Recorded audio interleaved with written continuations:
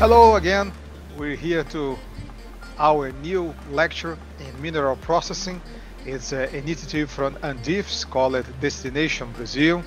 And today is our sixth lecture, and we're going to talk about froth flotation just a little bit because it's almost impossible. I think it's visually impossible to go deep into froth flotation in just 3 or 4 hours. But I'm going to try to tell you guys as much as I can during this time.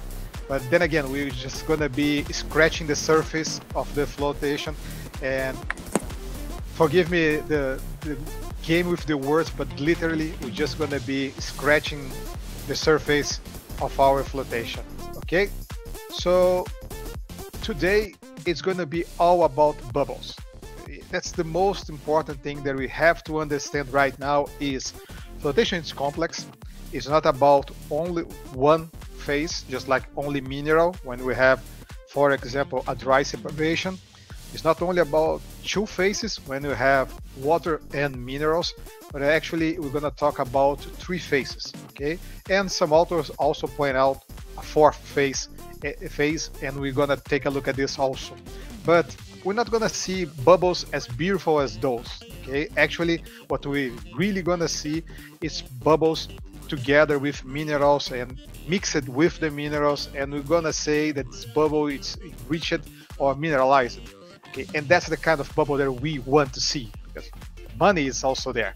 Okay, but take a look at this picture. It's quite interesting to see the plateaus along the bubbles, and this is also important for us. Okay, another thing that I want you to be careful and take a deep look into is this water right here, this water film in between 2 bubbles. Okay, you're going to see a lot of those, and that's quite important for us regarding flotation. Okay, we're going to see what's going to happen in this interface right over here.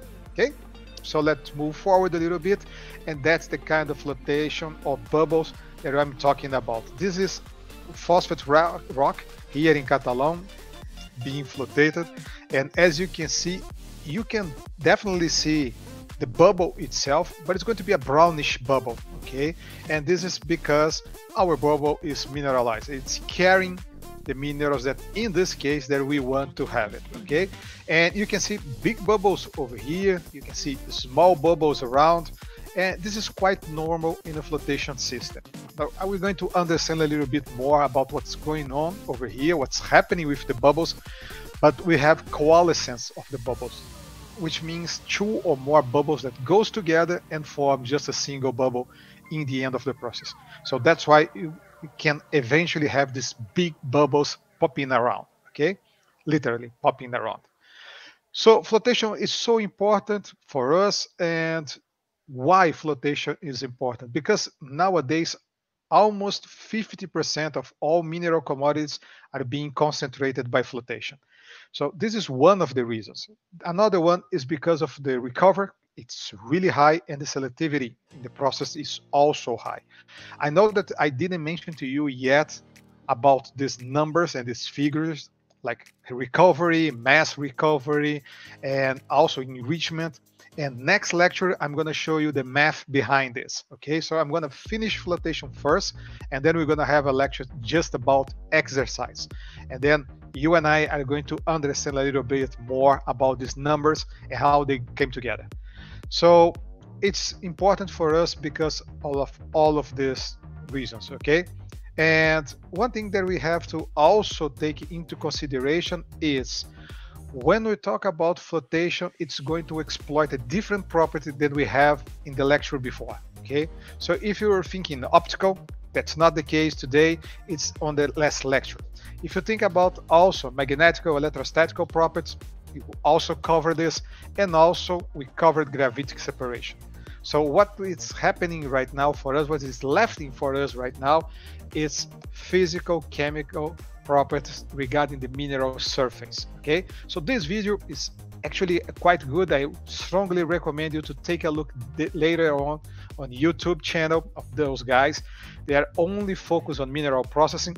The videos are not new. You're gonna see about the quality of the video, but nevertheless it definitely can give you a very good insight about flotation systems. So let's take a quick look at this video. Particle surfaces can be either hydrophilic, water-loving, or hydrophobic, water-fearing. In this simple experiment, a water drop is placed onto the surface of a chalcopyrite particle. The water drop spreads out or wets the surface. This is an example of a hydrophilic or water-loving surface. When a water drop is placed on graphite, something completely different occurs. The drop stays beaded on the surface and does not want to spread out. This is an example of a hydrophobic or water-fearing surface.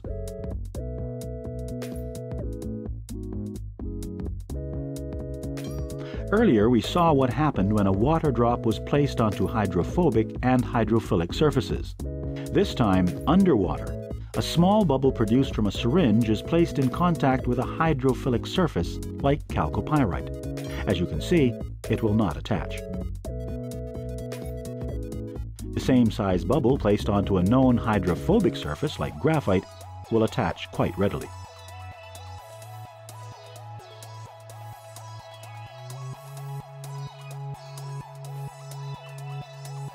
As we have seen, water drops do not bead on the surface of chalcopyrite because it is naturally hydrophilic. The reagents used to change a hydrophilic surface to a hydrophobic one are called collectors.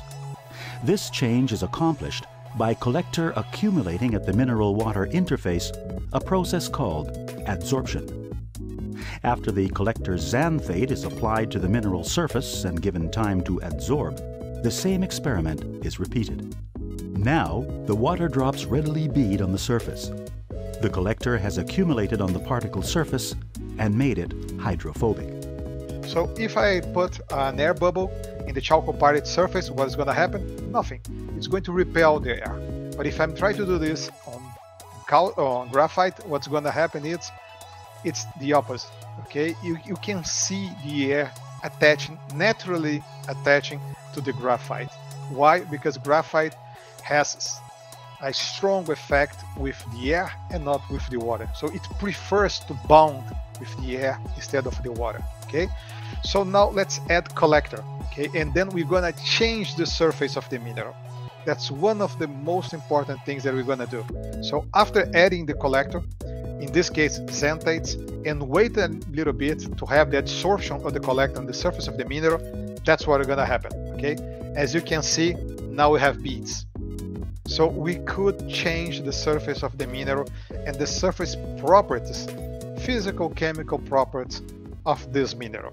And it's quite interesting, right? So instead of having now that flat surface with water, I have those beads. Very well formed and very beautiful beads being formed on the surface of chalcopyrite. Okay? So yeah, keep that in mind. One of the chemicals that I have to consider are collectors, okay? And they can do this magic. So let's move on a little bit and take a look at what's happening in those minerals, those two minerals, okay? So when I have a particle and this particle is hydrophilic, and guys, the majority of our minerals are all hydrophilics, okay? So just in a few cases, very, very few cases, I have minerals naturally hydrophobic. So first thing to allow flotations to happen is change the surface of the mineral from hydrophobic into hydrophilic. But I have to do this selective. Okay, I can't just change all minerals at once. If I do this, I eventually going to flotate everything that I have in hands, and that's not the point. Okay, I just want to flotate one mineral, for example, or one mineral family. So this theta over here, it's called contact angle. And you can see that we take an horizontal line over here, and then we take this tangent over here, and this is the contact angle. So if the contact angle is something between 10 up to 90 degrees, what I'm gonna say is the material is hydrophilic, okay? So if my contact angle it's above 90 until or up to 150 degrees, then I'm gonna have a picture like this. My material is or became hydrophobic. So changing from philic to phobic is the best thing that I can do in order to allow the flotation to happen. Okay, and those other figures, they're quite difficult to happen. That's called super hydrophilic and super hydrophobic effects. Eventually, we can even reach those, okay? But that's not necessary in order to have flotation. I don't need to get there, okay? But I need to have high contact angle in order to allow my material to get attached to the bubbles. And that's the trick, okay? So I need to remove my materials, my minerals, from the water and into the froth. That's the name, froth flotation. And by doing this, I need air. Of course, I need water and mineral particles, but I need something to bond the minerals with the air bubbles. And this thing, it's called collector, okay? So as I mentioned to you before, it is a complex system. It's multivariables. When normally we perform a design of experiments to flotation, we end up having a lot of factors in our hands, and normally they all goes together into the interactions in the model. And yeah, we still have a long way to better understand the flotation and the flotation systems. And flotation itself is nothing new.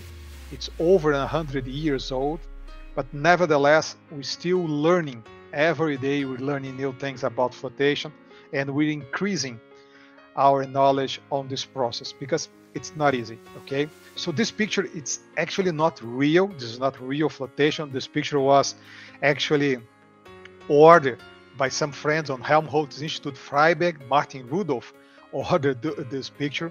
So this is just a representation. It's a beautiful representation of flotation. You can see the minerals on the lower part of the bubble, and the bubble is a sphere. It's a perfect sphere and going up in the water. So that's nothing actually real, but this picture, it's real, okay? This is actually an old picture. It's been around for, I think, 2 decades or something like that.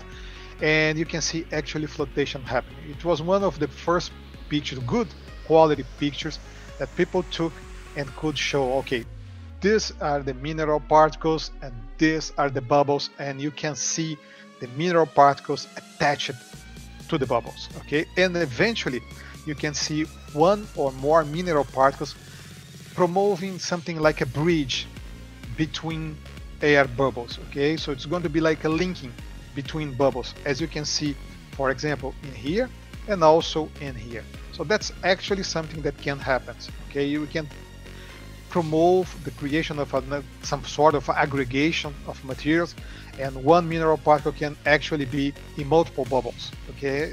That's not a problem at all.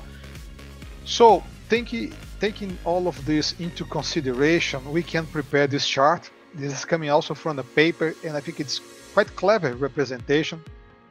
And they try to summarize what we have in hands when you talk about froth flotation. So one phase that we have, and this is quite clear, is the liquid phase, okay? And here you can call this pulp, okay? Let me write down over here. So pulp, also slurry. Both terms, both words are equally correct, okay? You can say pulp or slurry, but that's one phase, okay? The second phase that I have is air. Without air, no flotation. But consider this, I don't need only air. I can use CO2, for example. I can use even nitrogen, and I still can have flotation. But I need this gas phase, okay? So normally we use atmospheric air, regular air, as being this gas phase, but this doesn't have to be air, okay? Third phase that I have is the solid phase. Of course, if I don't have solid phase, why I should be doing flotation? Well, I can perform flotation in order to separate liquid phases, okay? We can remove oil from water through flotation. I can even treat sewage using flotation. So flotation is not only applied to mineral phases or solid phases, because you can also separate some materials from the recycling using flotation. But nevertheless, one thing that you must have regarding mineral processing is the solid phase. And then again, we're going to have another phase. That's the fourth phase that I mentioned to you before, and that's the reagents phase. And we're not talking only about collectors. Actually, we can talk about collectors, depressants, and also modificators. Okay, the modificators we're going to see in the future, but we're going to come back to them, and they are quite clever and quite interesting to use in our flotation system. So stay tuned, we're going to come back to that. Okay, so when we talk about liquid phase, what are the main features that I have to consider regarding the liquid? Definitely the density, the solid content, because solid content it's instantly correlated with the pulp density, but also viscosity. Okay, I have to consider my pulp viscosity. And on the other hand, if I take a look not only about the liquid phase, but also the retention time, the pulp level inside of my equipment, it could be considered as another thing that I have to take care of. Okay, is this another phase? No, it's not, but it's also operational parameters, and we're gonna come back to those eventually. Okay, so regarding airflow rate and froth properties, then we have a lot of other properties, just like number and size of the bubbles, and this is quite important. Also, the froth stability, we're going to take a look in this in the future, even with some videos. Dispersion of the solid, and that's one of the things that I also come back to the reagents or reagents. It's about dispersants, and also about the density of the bubbles, the particle size distribution, the shape, and so on and so on and so on. Okay, and we also gonna take care of the tension regarding my bubble. Okay, I'm gonna take a look on this liquid gas interface and the surface tension of the bubble, and I can actually tune a little bit of the surface tension. I'm sorry. So regarding the solid particle, solid phase and solid particles, then again we have another many parameters that we can actually take care of, or at least look into. For example, the size, the shape. When I mean size, I mean particle size distribution. Okay, the liberation of the material, the interface material. If my material is or not soluble or semi-soluble, it's quite important to us. Sphericity, particle volume, surface area, so on and so on and so on. Okay, yeah, guys, flotation is the best. It's really, really interesting, but it's also complicated. It's a lot of complication regarding flotation, and that's why normally when we're talking about undergraduation, we have 2 semesters about flotation. 2 semesters. The first one would be more chemical approach to flotation. Normally we call this physical-chemical phenomenon, and after on the second semester we go into flotation itself. But nevertheless, I'm gonna try to show you guys a little bit of flotation today. Okay, so when we take a look at this picture over here, we can see flotation happening. Okay, we can see mineral particles, and attached to these mineral particles, we're gonna see what? The collectors. Okay, so the collector is going to be adsorbed on the surface of my minerals and selectively absorbed on this mineral's surface. And after that, I'm gonna have this collision between the mineral particle and the bubble, and if I get lucky, they're going to attach. Okay, so that's why you can see on this part of the picture over here, the mineral that I want to is going to be attached to the bubble. Okay, and this other mineral particle over here, as you can see, hydrophilic, and this one hydrophobic.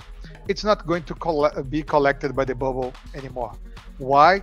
Why do I have those black dots around this? Because that's another reagent. Okay, so if I have the yellowish ones that are called collectors, and collector must be this bridge, this bond between the mineral particles and the bubbles. The black ones, we want to expel or protect the mineral surface in order to not allow any collector to absorb on that, and those are called depressants. Okay, we're gonna come back to those also. So in order to have flotation happenings, normally we have to take care or take a look into 3 mechanisms. The first one is the selective attachment of the air bubbles to our minerals, and that's called true flotation. Why true? Because that's the real deal. Okay, so I have the mineral particle, I have the collector, and I have the air bubble, and they all get together, and then they move up into inside my machine. They move up into the froth, and after that they're going to exit my machine, my flotation machine. So that's true flotation. That's the real flotation. Second thing that can happen is the called entrainment. Okay, I'm gonna show you guys what is this, but consider this: when the bubbles are going up, they also have a drag force behind it, and I'm gonna show you those in pictures. But that force, the drag force, can also drag some particles with the bubble, and that's called entrainment. Okay. Third thing is called entrapment, and the entrapment is when I have particles being trapped between bubbles. So it's not being dragged, but it's actually being into these bubbles or around another particle, mineral particles, and the particles are trapped in there, and it's going to exit my machine not on the way it should be. Okay, so it's going up, but it shouldn't be going up. So that's why it's not true flotation. Okay, but nevertheless we have this, and actually we need to measure this in order to know for sure how much material I'm losing because of the number 2 and number 3 mechanisms. So here we have another video, and this video is about what is flotation. So this is a flotation machine. Air bubbles introduced into an agitated pulp collide with particles. Here, the hydrophobic particles are shown in brown, and the hydrophilic particles are shown in yellow. When the particles hit the top of the bubble, they begin to slide around it. While sliding towards the bottom of the bubble, the hydrophobic particles will become attached. At the bottom, the hydrophilic particles will fall away. Also at this point, some of the less firmly attached hydrophobic particles may detach and fall away. As the bubbles rise, they carry the attached particles to the froth, a process known as true flotation. In the end of the video, I'm gonna come back just a moment in here just to show you like a picture. Let me move back right here. This particle over here, it went off the bubble. So the particle was actually connected to the bubble, it was attached to the bubble, and then it was released from the bubble. So what just happening here is detachment.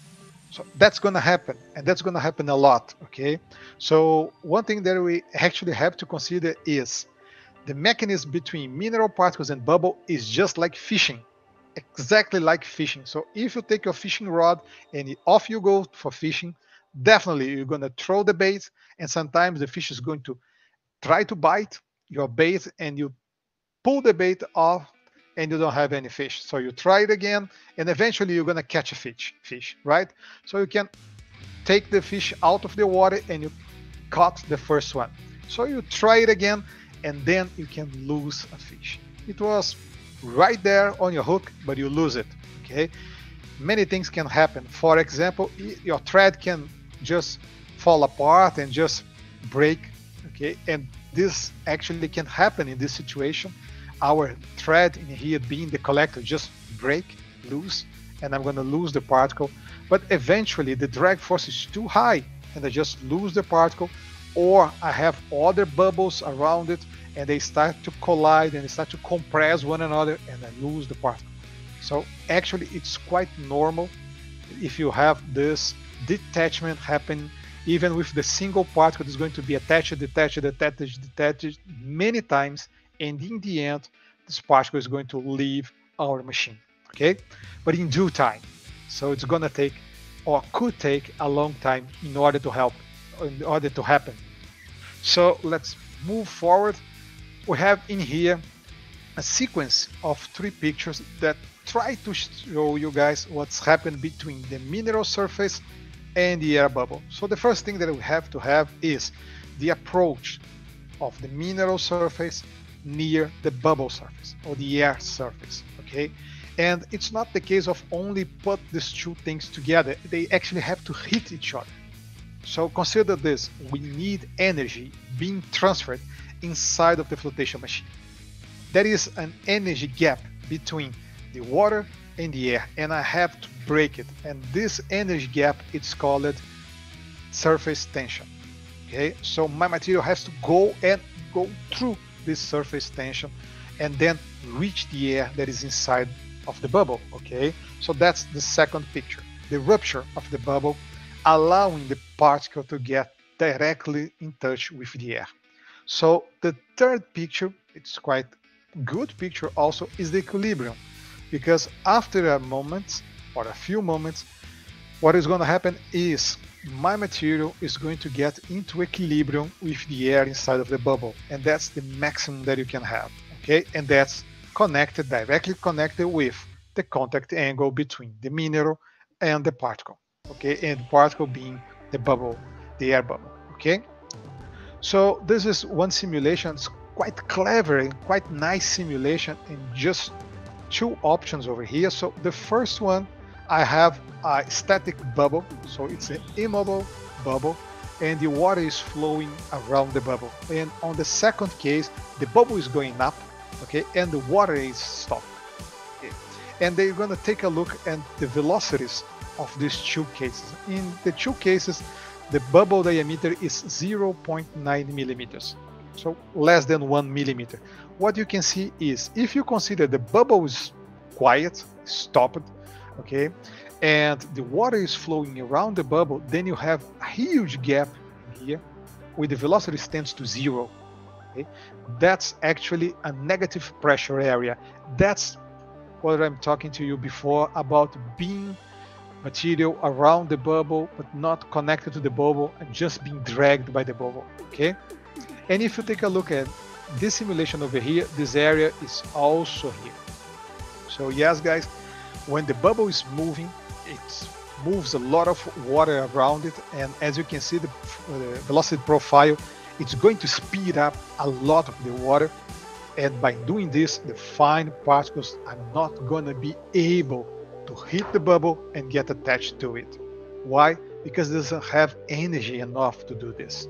So one thing that we must consider right now is, if I let the bubble just go up, I don't have energy enough to have the material just colliding into it. So I have to change or the geometry of my equipment or the equipment itself in order to transfer energy to the particle size, the mineral particle size, in order to collide with the air bubble and then get those two attached.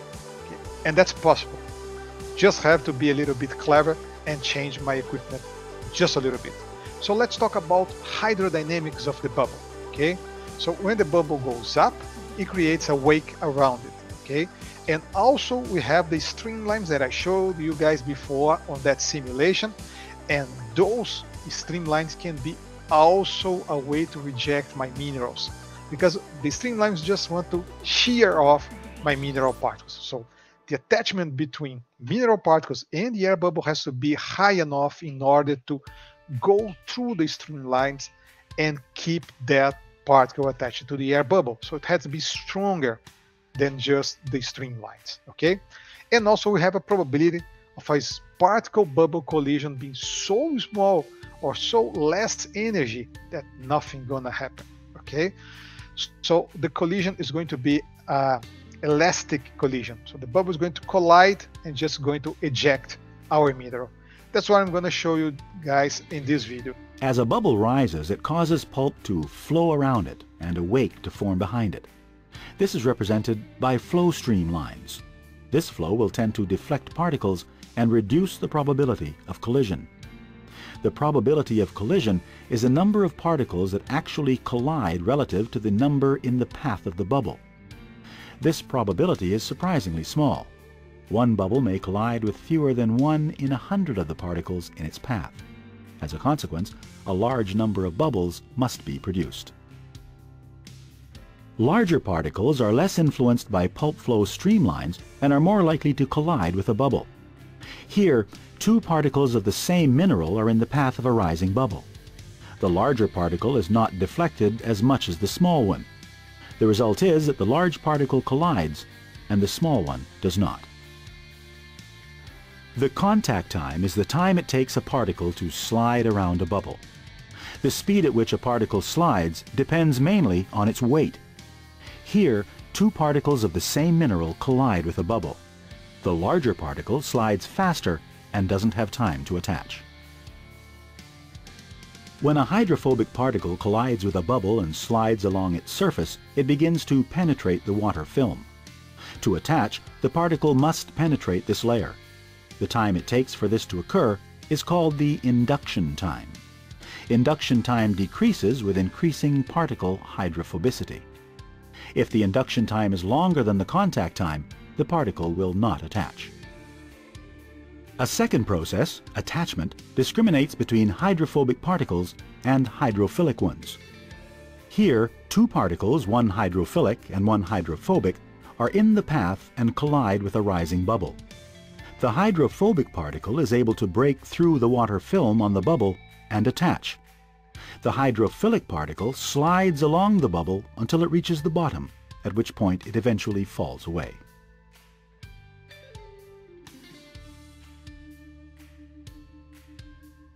With increasing particle size, the collision probability increases and the attachment probability decreases. The combined effect is that collection probability tends to be highest at intermediate size ranges. This corresponds to a common flotation plant observation that as particle size increases, collection reaches a maximum over a certain size range and then decreases. In here we can see the water, the streamlines, and how the particle goes around the bubble going up because of this water streamlines. Okay, so then again, it's nothing new. We already showed you guys a lot about this. But now let's take care about particle size distribution. Okay, so let's consider again coarse, a middle, or a middle, and a fine particle. So if I take a look at the coarse particles, what's going to happen is the collision probability is too high. It's definitely high, okay? But the attachment probability is not that high. So that's why the coarse particle can go through the bubble, and actually it can even break the bubble. This particle could be like a projectile and go straight into the bubble and break the bubble into two, okay? This actually can happen. If I take a look at the intermediate size particle, what's going to happen is it's the optimum flotation. It's the best scenario. Why? Because the particle is going to be slightly diverged from its trajectory because of the bubble going up.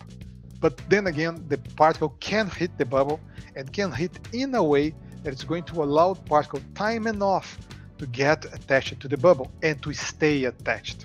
Okay, and on the right hand side, what you can see is the fine particles, so no collision, and that's what I have to manage. Okay, two coarse particles, mineral liberation is going to be low, collision is going to be high, attachment is going to be low. Okay, when I go to fine particles, probably everything liberated, it's green. Okay, but we don't have collision. And if we do have collision, we don't have energy enough in order to make this collision what? Significant. Okay, and then have the particle attached to the bubble. Okay, but if you go to this medium size, then everything is going to be okay. And then I can have flotation. So it is possible for us to summarize the solid phase inside of the flotation system in 4 different states. So the first state that I can find my particles is particles suspended in pulp phase. Okay, and pulp phase I mean liquid phase. So as you can take a look at this representation over here, so the particles are in the bulk of my solution. They are just around the solution. This is actually a really good picture because as you can see, we don't have 2 or more particles attached to each other. And that's why we have a dispersion of my particles. And that's really good for flotation. If all the particles are away from each other, okay? We're going to understand this in a few moments. So the second state that I can have my particles, my mineral particles, is attached to the air bubble. And that's what you can see over here. So this is beautiful. My bubble is mineralized, okay? My bubble is carrying minerals. So the bubble is doing her job, okay? But that's only the second state that I can find. The third state that I can find is particle attached to the plateau phase. And that's what I'm seeing over here. And I'm gonna show you guys in the next couple of slides, just to zoom in into the plateau borders, and we're gonna see what is happening there. But they are like just pipes that the water flows through it. and I need to have water over there, otherwise my bubble is going to break. And the last thing that I can have, or the last state that I can have, it's particle entrained into the plateau borders, and that's just this particle over here.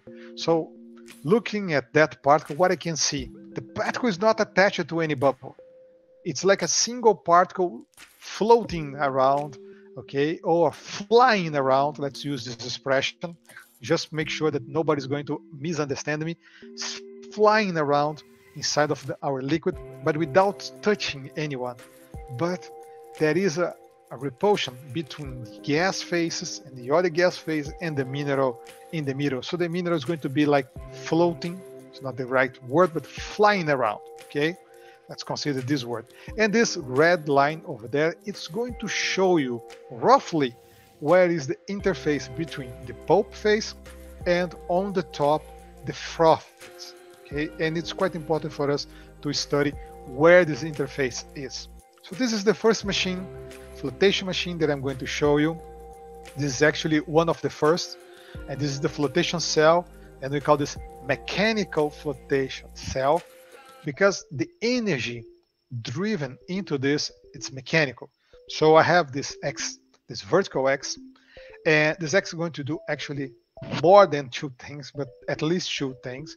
The first one is it's going to rotate, and on the bottom of it, on the head of this X right here, I have my impeller.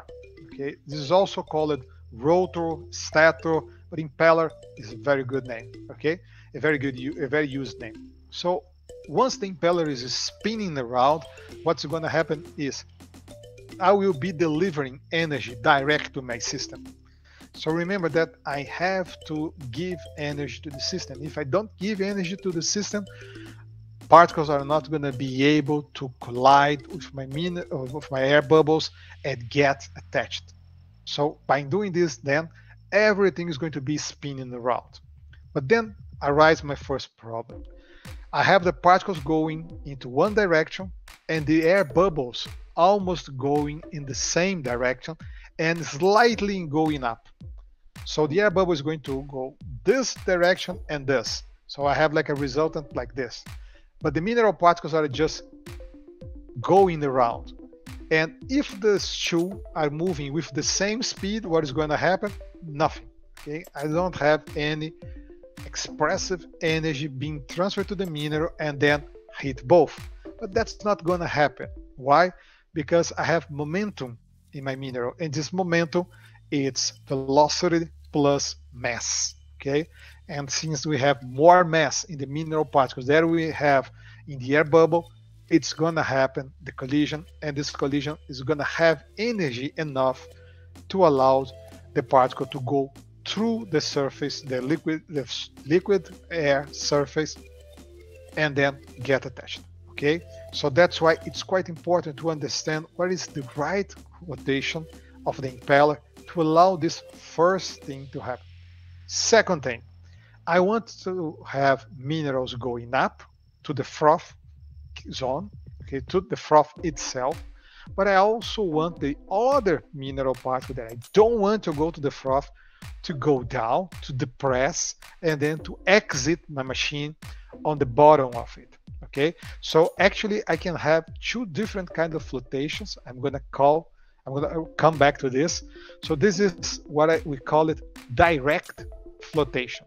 Okay, so direct flotation is my froth is rich in the mineral that I want. Okay, so this is direct flotation. And then we have the reverse flotation. What is the reverse flotation? The froth is carrying the tailings. So I'm going to throw all the froth away. I don't want these minerals on the froth. So one good example for this is iron ore. Here in Brazil, we prefer to float it. Quartz and depressed hematite is more selective by doing this. And then I just throw all the froth away because froth is going to be carrying quartz and not hematite, which is my ore. Okay.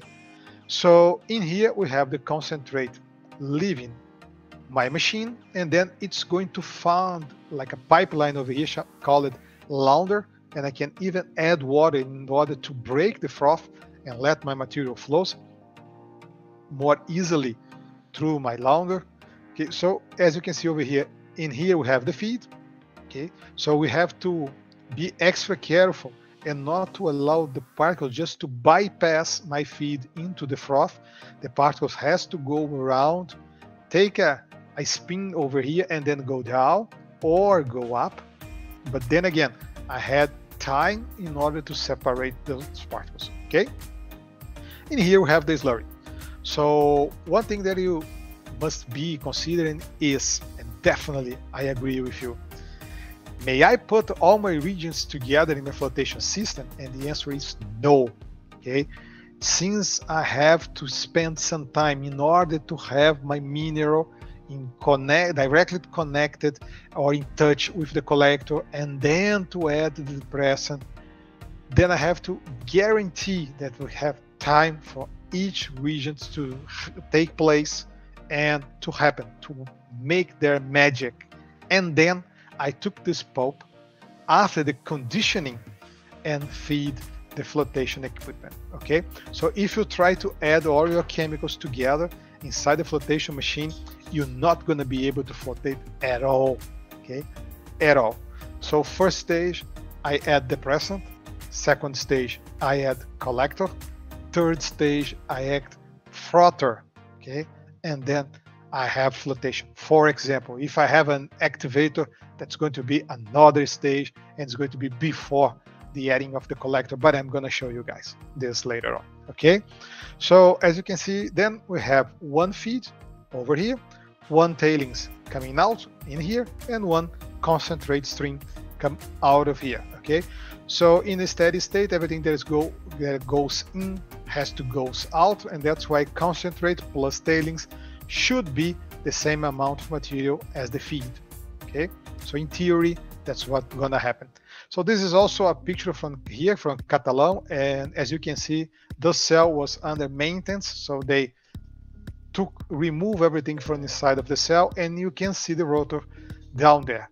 So the rotor, first thing that it has to do is to give energy to the system. Second thing is to make particles go up again. So if I'm losing some of my interesting material, I just let this material goes up in touch with the air bubbles, and then we have true flotation. And the third thing that the impeller has to do is, normally the rotation of the impeller itself is enough to promote a low pressure area, and by doing this I can suck air into the flotation cell just by rotating the impeller. And that's why you can see over here the airflow, and doesn't have to be connected with the compressor or something like that. The cell can actually drag the air inside of it by itself. Okay, so if you'd like, you can also connect the compressor and have more control of your process, or at least pump air into your process. But if you don't want to do this, actually it's not compulsory. Okay, you can go by without it. So that's a different machine though. Okay, that's a column flotation, and what's going to happen here is the hydrodynamics is completely different. So the pulp is fed 3/4 from the total height from the top part, the upper part of my column flotation, and we don't have vegetation. We don't have vegetation at all. So the particles start to going down, just to drop down. And then you're gonna ask me, but you mentioned that we need to have energy. So where this energy is coming from? From potential energy being converted into kinetic energy. So the column flotation, it's really high. Okay, so the height is way bigger than the diameter. So that's why you're gonna have a long time of the particles going down, just free settling, and then they're going to increase the speed, and ultimately they're going to reach terminal velocity. And when this happens, the bubbles are going to go up and they're going to get attached. So if in the first case the particles are going in one direction and the bubbles are going the same direction, so everything is spinning in the same way, in the same direction, I'm going to lose, okay, energy in the process because of this. In the column flotation, I don't have to worry about this because it's counter current. The air is going up and the particle size going down, and they're going to collide. So that simulation that I showed to you before is exactly applied or directly applied to this kind of flotation system. Okay, so consider this, and we're gonna move forward. So in here you can see two lab machines. On your left hand side we have a mechanical cell, and on the right hand side we have a column flotation cell. Okay, so they're completely different. You can just take a look at how high is the column. So it's standard to have columns with 3 or even 4 meters high, and the diameters of something like 10 centimeters or 20 centimeters. When you take a look at the flotation cell on the left hand side, it's going to be something like 1 liter or even less volume of my pulp. And another thing that we also need to consider, if you take a look at the mechanical cell for lab scale application, it's a batch process. Okay, so it's not continuous process. But on the other hand, the column flotation, it's continuous. So it's really good to do this kind of tests on it. So let us take a look a little bit about bubble generation. How can we actually produce burbujas? In mechanical flotation cells, the air is introduced into the blades of a rotating impeller. The air accumulates behind the blade and is therefore traveling at a high speed relative to the slurry. The relative motion of air and slurry causes shear at the boundary, and the air is broken up into tiny bubbles. The speed of the impeller will affect the size of the bubbles produced.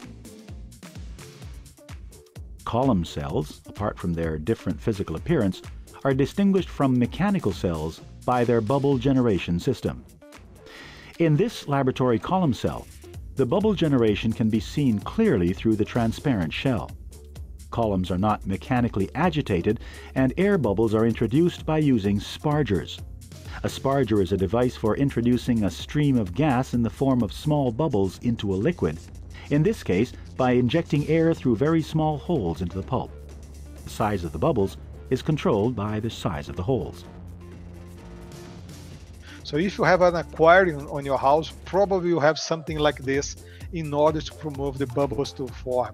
Okay, so then again, we can control the size of the bubbles, we can control even the shape of the bubbles. The air hold up, it's what is a cross section of my column flotation, and I take a look on how much water I have, how much gas I have, and how much mineral particle I have into the same instant of time. Okay, so the hold up, or the air hold up, is the amount of air that I have in those sections.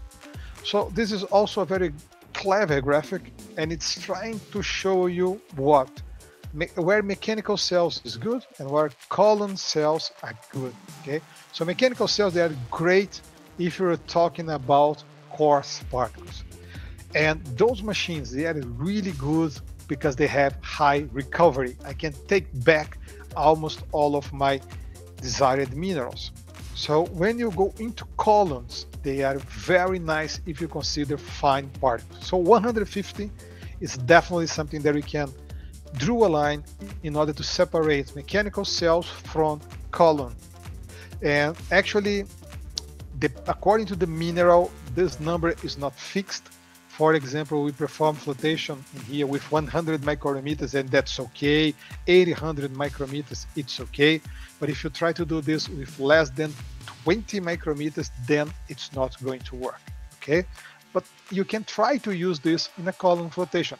And actually, guys, we have more equipment than not only mechanical cells and column flotation. We have FAD, which is dissolved air flotation in English. FAD is in Portuguese.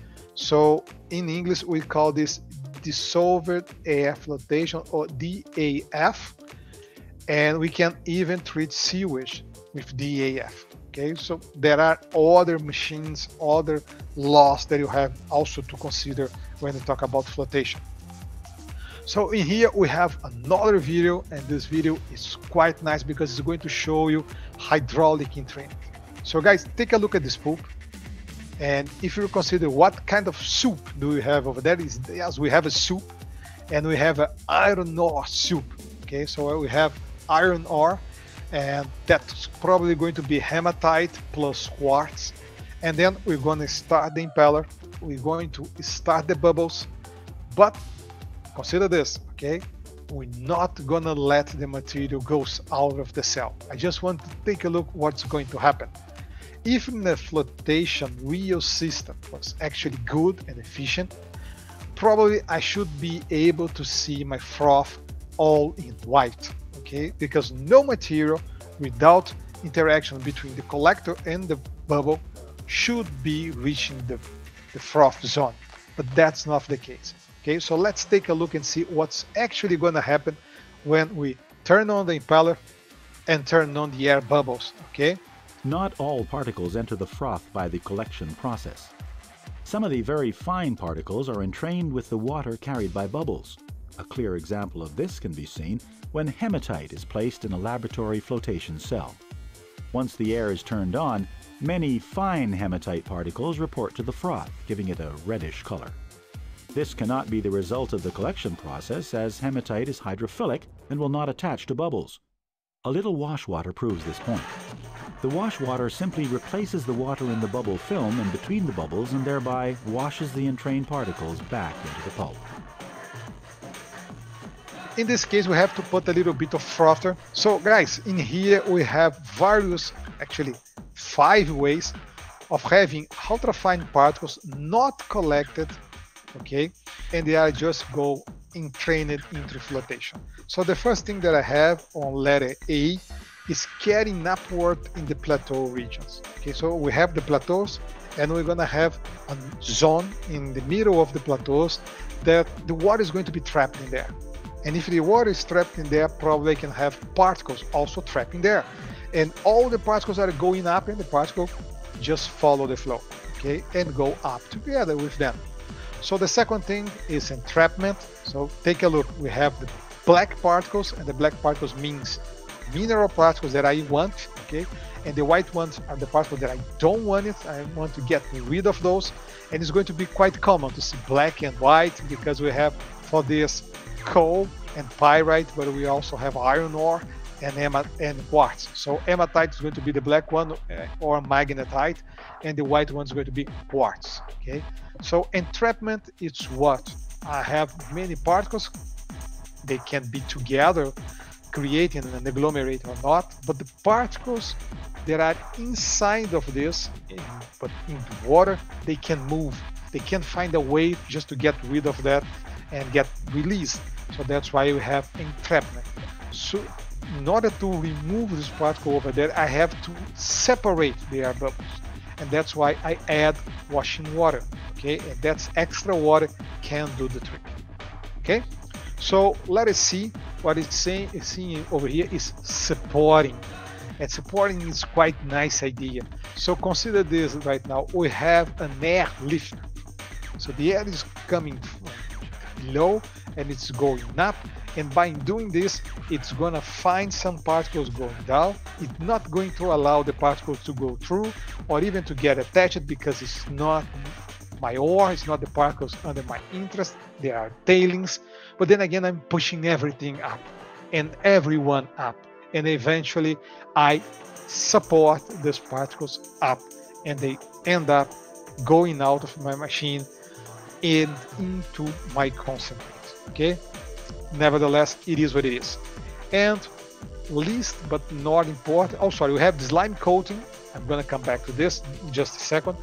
And we have waking. Okay, so this waking is what the depression area that I have below the bubble, behind the bubble goes up, the particles go right after it, just like a comet. And you take a look at the tail of the comet, it's be almost the same. Okay, you have a chunk of rock, and this chunk of rock is moving, okay, and after it we have small particles being dragged by the comet. Call it comet tail. It's the same in here. Okay, so what is slime coating? I just mentioned too fast.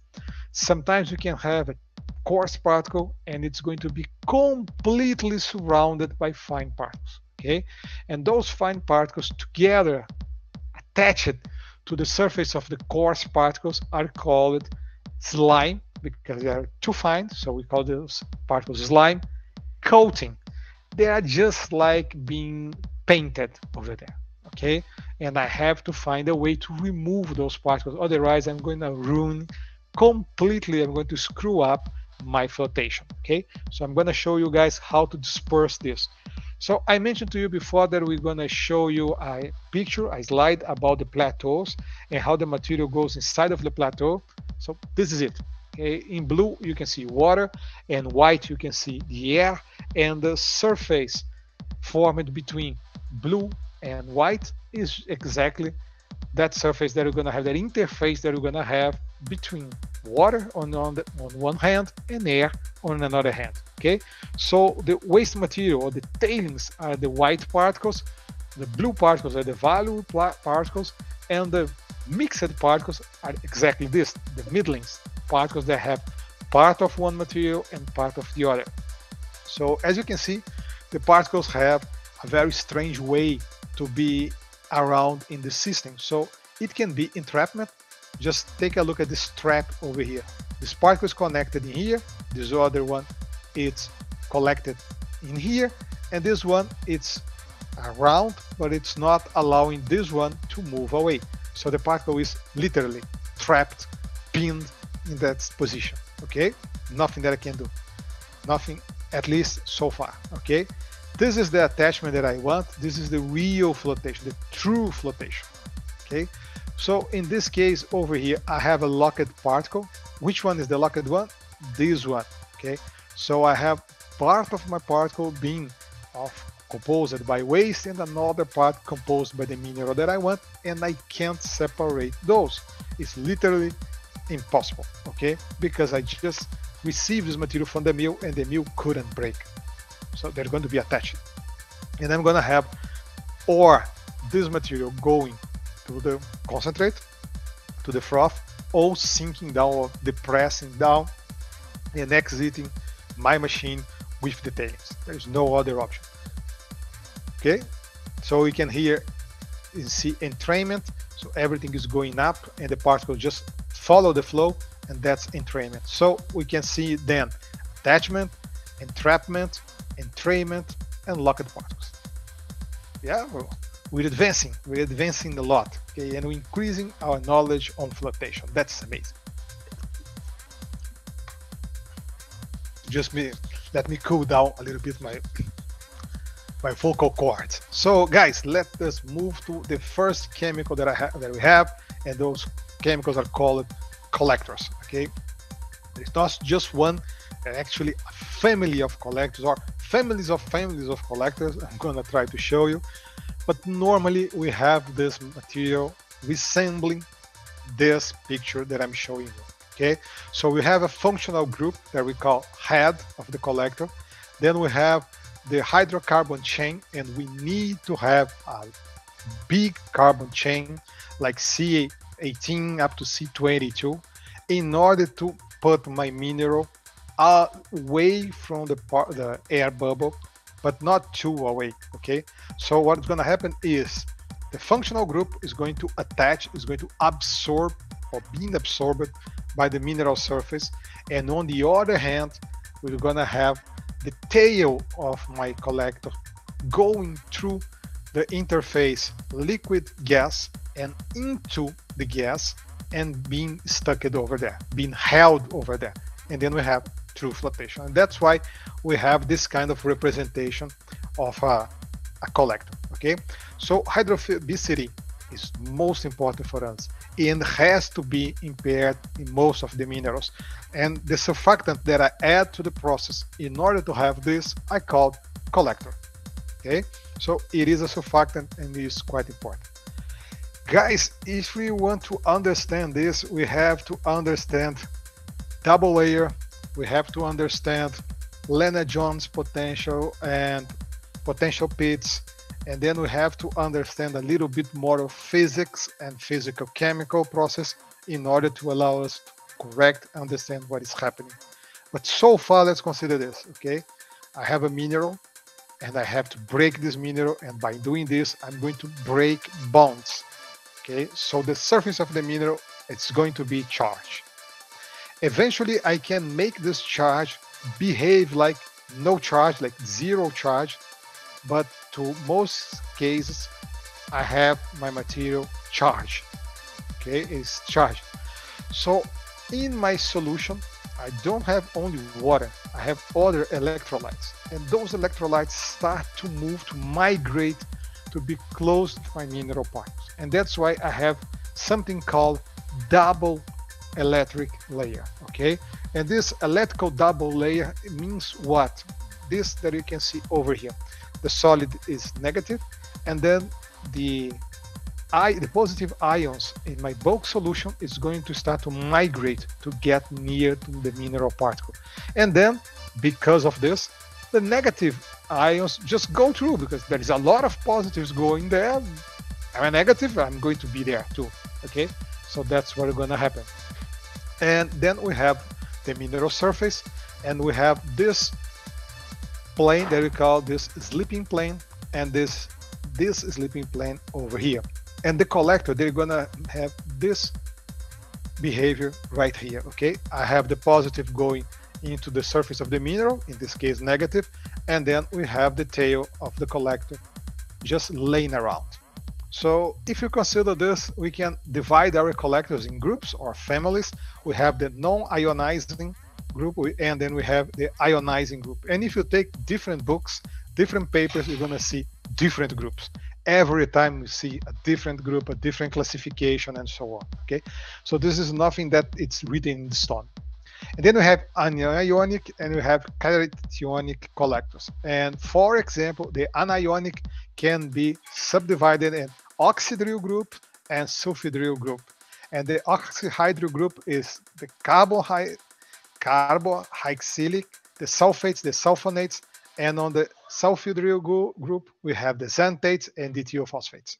And then you can see the chemical formula below. But then again, guys, the real picture of this, it's way bigger than what I'm showing to you. It's just some examples. But I do prefer this kind of division of collectors. So we have anionic, cationic, a mixed of different collectors, and we have bio. That's quite nice. Now the word bio appears for the first time, because we do have bioflotation, and I'm going to come back to this in a few minutes, okay? And then we have ionic liquids. So those are also possible to have as group or groupments for collectors. And if you take a look at the first one, okay, there is no bio in here. So there is no space for bioflotation. And now we use microorganisms like bacteria as collectors, okay? But by doing this, we have bioflotation. So guys, take a look at this other picture, and it's quite similar to what was proposed by Bulatovic in 2007. We have this polar head or functional group of my collector, and then we have the non-polar tail, okay? So if I put this into bulk solution, what's going to happen is my collectors are going to start to act like a surface tension agent. So it's going to attach not only to the mineral particle, but also to the air bubble. And that's what's going to happen. That's definitely going to happen, okay? And then if I take a look at the surface tension of the air bubble, what I'm going to see is a decrease on the surface tension. Why? Because I'm going to have right here my collectors starting to go into that interface, and by doing this, it's going to reduce the surface tension. If I allow this continue to happen, and by allow I mean if I continue to increase the collector concentration, what's going to happen is I'm going to achieve this point called CMC, and could be understood as the critical concentration of my collector. And after that point, I start to promote some micellar or micelles being formed. So this is the micellar concentration, okay? So critical micellar concentration is that point. After that, I'm going to have the reaction between collector and collector. So you don't want to have this, okay? Because you're just throwing away your collector. You can take a look at this. We have a collector over here, and the group function, it's all outside. So if this guy just see one mineral particle, it's going to attach to it, and it's going to be a hard attachment. because we're going to have like more than one head of my micelle being attached to the surface. And then we're going to have another one, and so on. And what's going to happen is there is no collector having the non-polar tail out in order to have the collection being happen. Okay, so the attachment is not going to happen, and in the end, my mineral particle is going to depress. Okay, and I'm losing my collector because I'm just throwing away all my collector, and of course, I'm throwing away my mineral particles because I just can't make this happen. Okay, so guys, stay below the CMC. Okay, don't go after the CMC. And we have equipment on our lab in order to actually measure the CMC. Why? As you can see, the surface tension tends to be a plateau, then start to drop, and then became a plateau again. So what we do is we measure the surface tension, we start to add collectors, and we start to add collector and keep adding, and then we're going to see this drop. And when it stabilizes again, I know for sure that I reached the CMC. Okay, so we know the maximum concentration of collector that we can use. And guys, I want to show you a different family of collectors called fatty acids.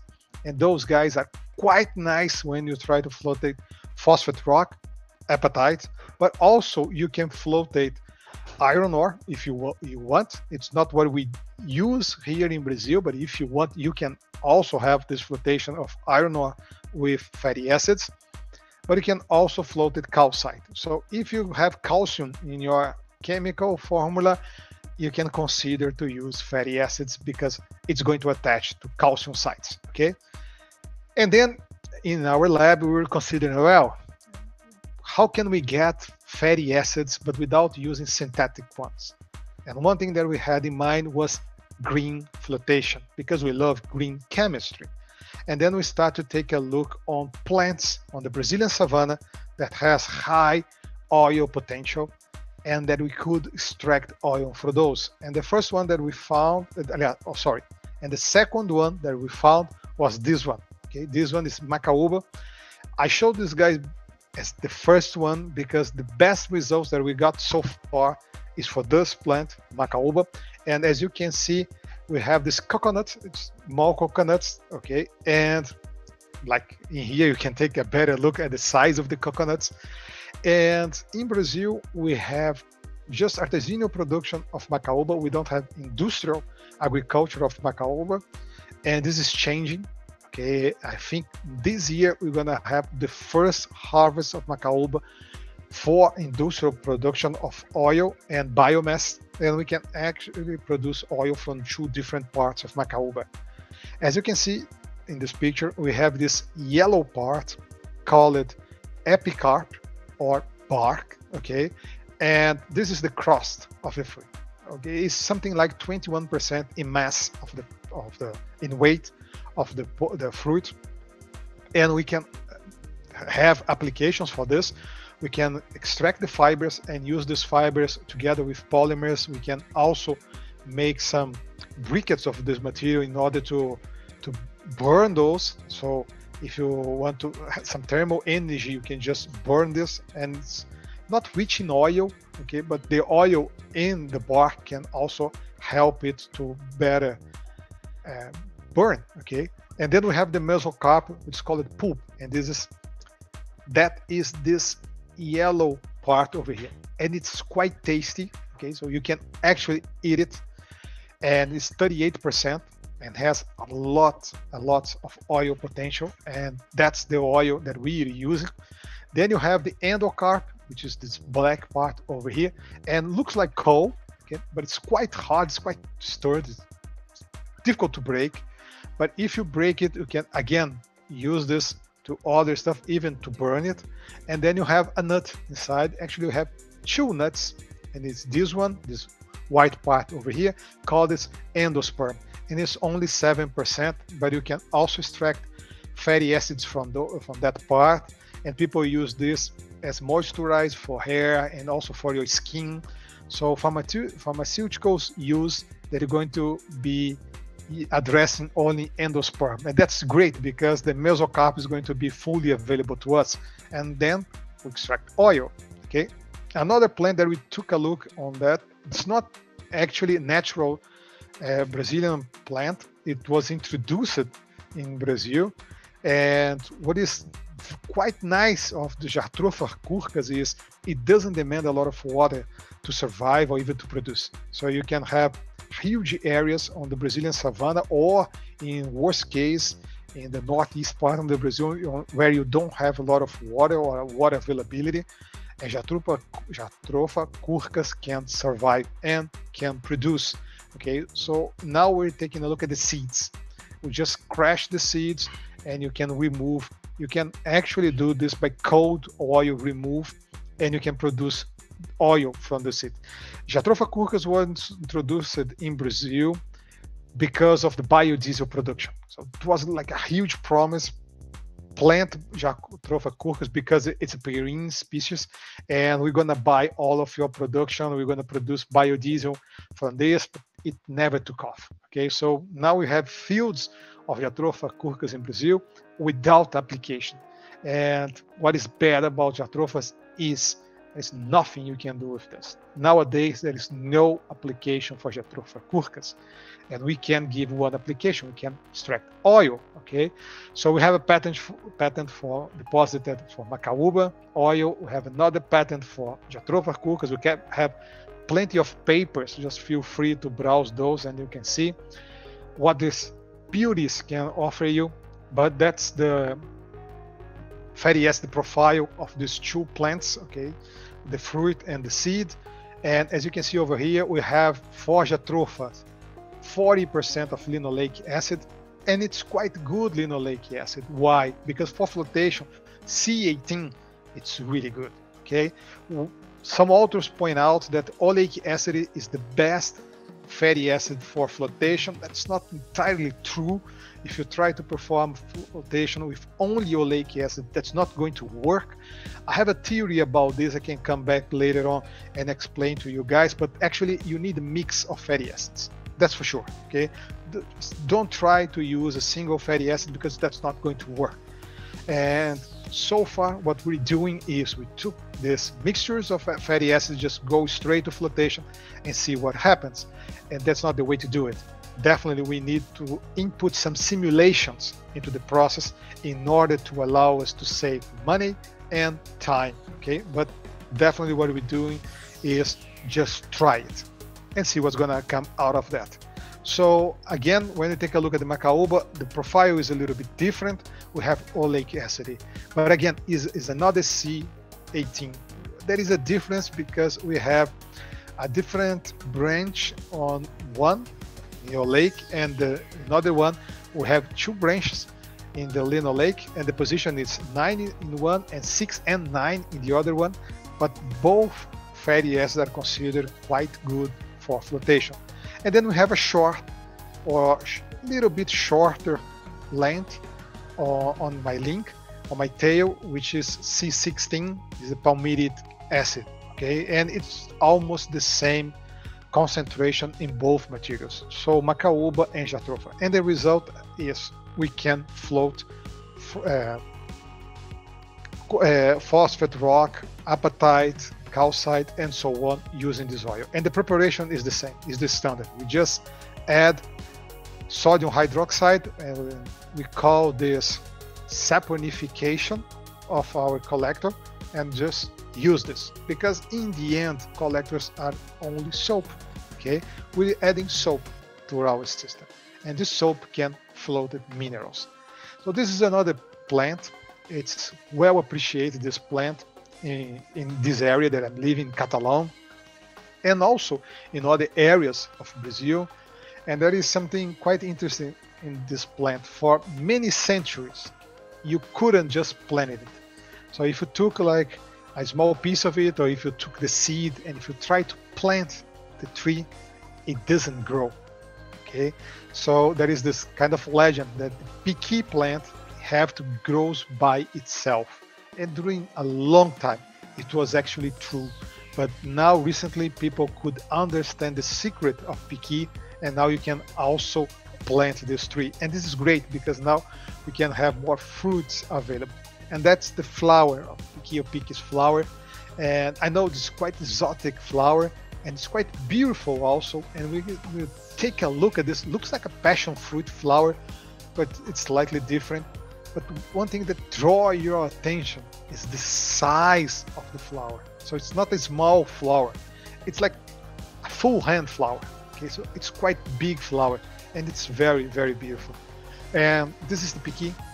Again, you can extract oil from the outer part, this white part, or light yellowish part, but the dark yellow part or the orange part is the best part we can extract oil. It's high concentration of oil in this part, and it's very typical to many parts of the Brazil. So it's nothing new. Okay, you just go there, you take the piqué, and you can extract oil. One thing that you have to consider is there are thorns inside of the piqué. So many people just love piqué. It's something that you can actually dish. This is like a piqué risotto. So it's rice and piqué. And this yellow color in the rice, it's coming from piqué. So the flavor, it's very, very unique. And also the smell is unique. But when you try to bite it, you have to consider there are thorns inside of the piqué. Okay, so you have to know how to eat it. Otherwise, you're gonna end up in the hospital with a lot of thorns in your tongue. And trust me, I never been there before. Okay, I never been in this situation, but I saw people in the situation. It's not okay because your tongue is going to swallow, and you're gonna end up without talking for like 2 or 3 days. Okay, so this is the piqué oil extracted in our own lab. Okay, and it's very beautiful. It's regular oil, but then again, it floats. Okay, you can go with this to flotation. And then, as I mentioned to you before, we try to take a look also on bioflotation.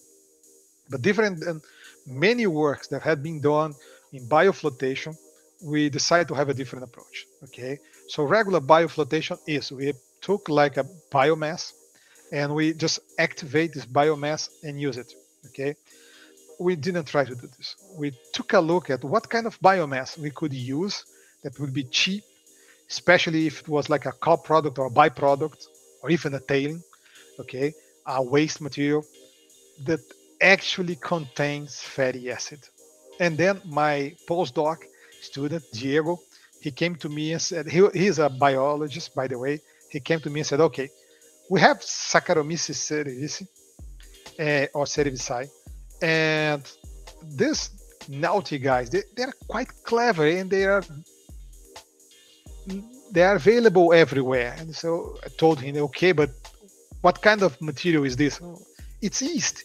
It's baker yeast. I said, well, yeast, it's quite good because nobody has allergy to yeast. Yeast is everywhere. It's part of the human culture for millenniums.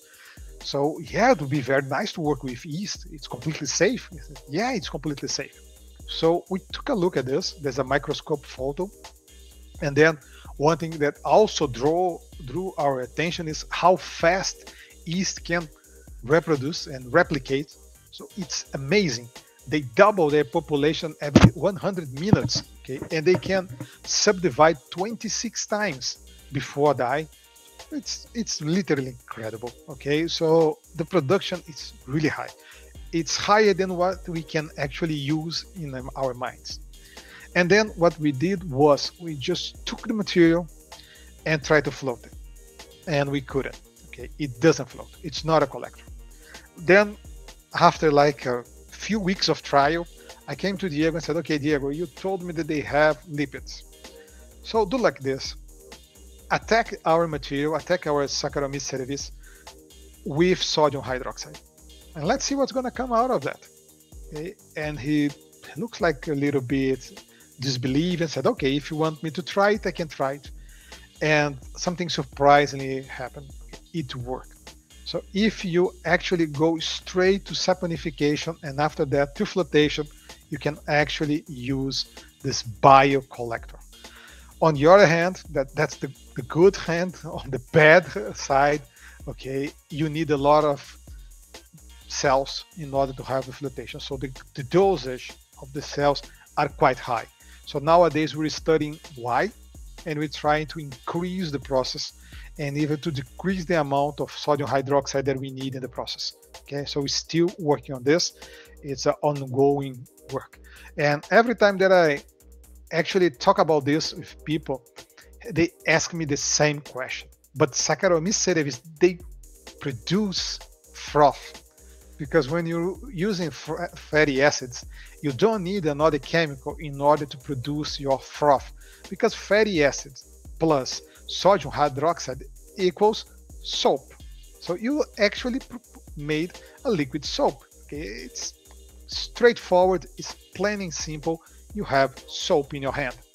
And that's the result that we had after we add water into this microflotation tube, or also called Helium tube.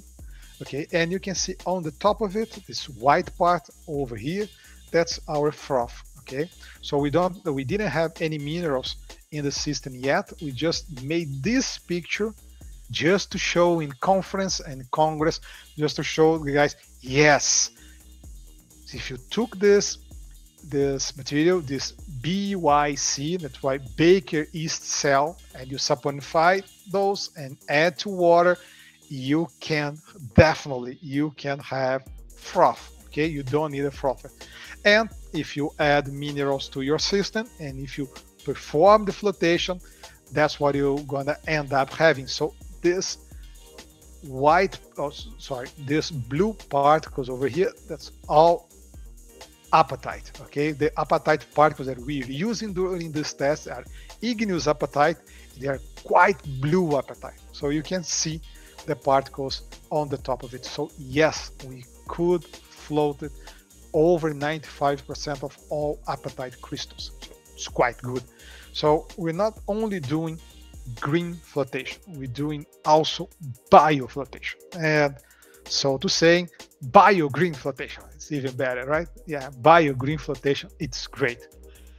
So guys, we have to talk about operating variables or variables when we talk about flotation, and then we can have this triangle when we have equipment components, operation components, and then chemistry components. Okay, so when you take a look at the chemistry components, what do we have? Collectors, frothers, activators, depressants, and pH regulators. Okay, so in here I just put pH, but pH regulators. If I take a look at the equipment components or equipment design, what I have is the cell design. Okay, and that's quite important, especially the volume of the cell, plus the agitation system. Let's try to translate this a little bit better. The energy deliver system. Okay, how can I actually deliver deliver energy to my flotation system? Okay, and how my particles and my air bubble are going to absorb this energy and how they are going to interact, how they are going to behave. Okay, airflow, cell bank configuration. I'm going to come back to this in the end of this lecture, but I'm going to show you that we don't perform just one flotation. I actually have a bank of cells, and I'm going to do many flotation. And then cell bank control. How can I control these other variables inside of this bank? Okay. And on the operation thing components, I have feed rate. It's quite important because if I add more material, my throughput is going to be what? Part concentrate, part tailings. So if you add even more and more material, it's going to end up producing it more and more. But what are you producing? Okay, maybe you're just producing garbage. That's why you have to take a look at this. Mineralogy, particle size distribution, pulp density, and temperature. Okay, temperature is a key component to flotation, but it's neglected. Okay, so in a few cases, people actually do flotation, taking care and highly consideration the temperature, especially for rare earth elements. So in China, they do hot flotation and then they took care of the temperature. But then again, people just neglect that. Other thing that you should be taking a look at is the altitude that you make in your flotation. Because if you try to float at 5,000 meters high, it's just impossible.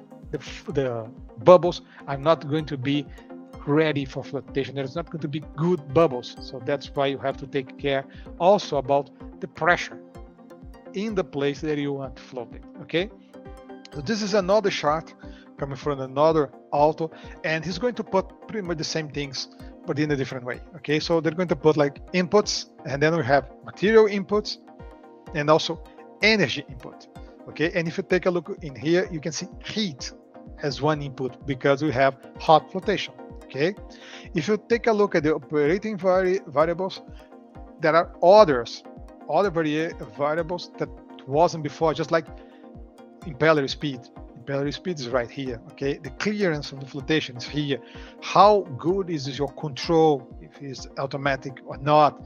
And even there are some variables that are stochastic. Okay. So you do have like a lucky component in flotation. I'm sorry, but it is what it is. Okay. Then you have the machine design and dimensions, and then you have your outputs, and you have material output, you have energy output, because definitely the energy is going to be transformed, and you're going to have sound, vibration, and so on. So yes, you can actually perform this balance. Okay. But in here, I brought to you 11 points. Okay. See how difficult flotation can be? 11 points that's going to be known as most important in flotation as variables. Okay, so let's try to summarize this. So first, slurry properties. So everything that you can imagine regarding slurry hydrodynamics, it's quite interesting to take a look. Okay, so rheology of your slurry, take into consideration density, solid content, viscosity, anything. Okay, slurry flow rate. Okay, because flow rate is going to be directly connected with what? Retention time or residence time.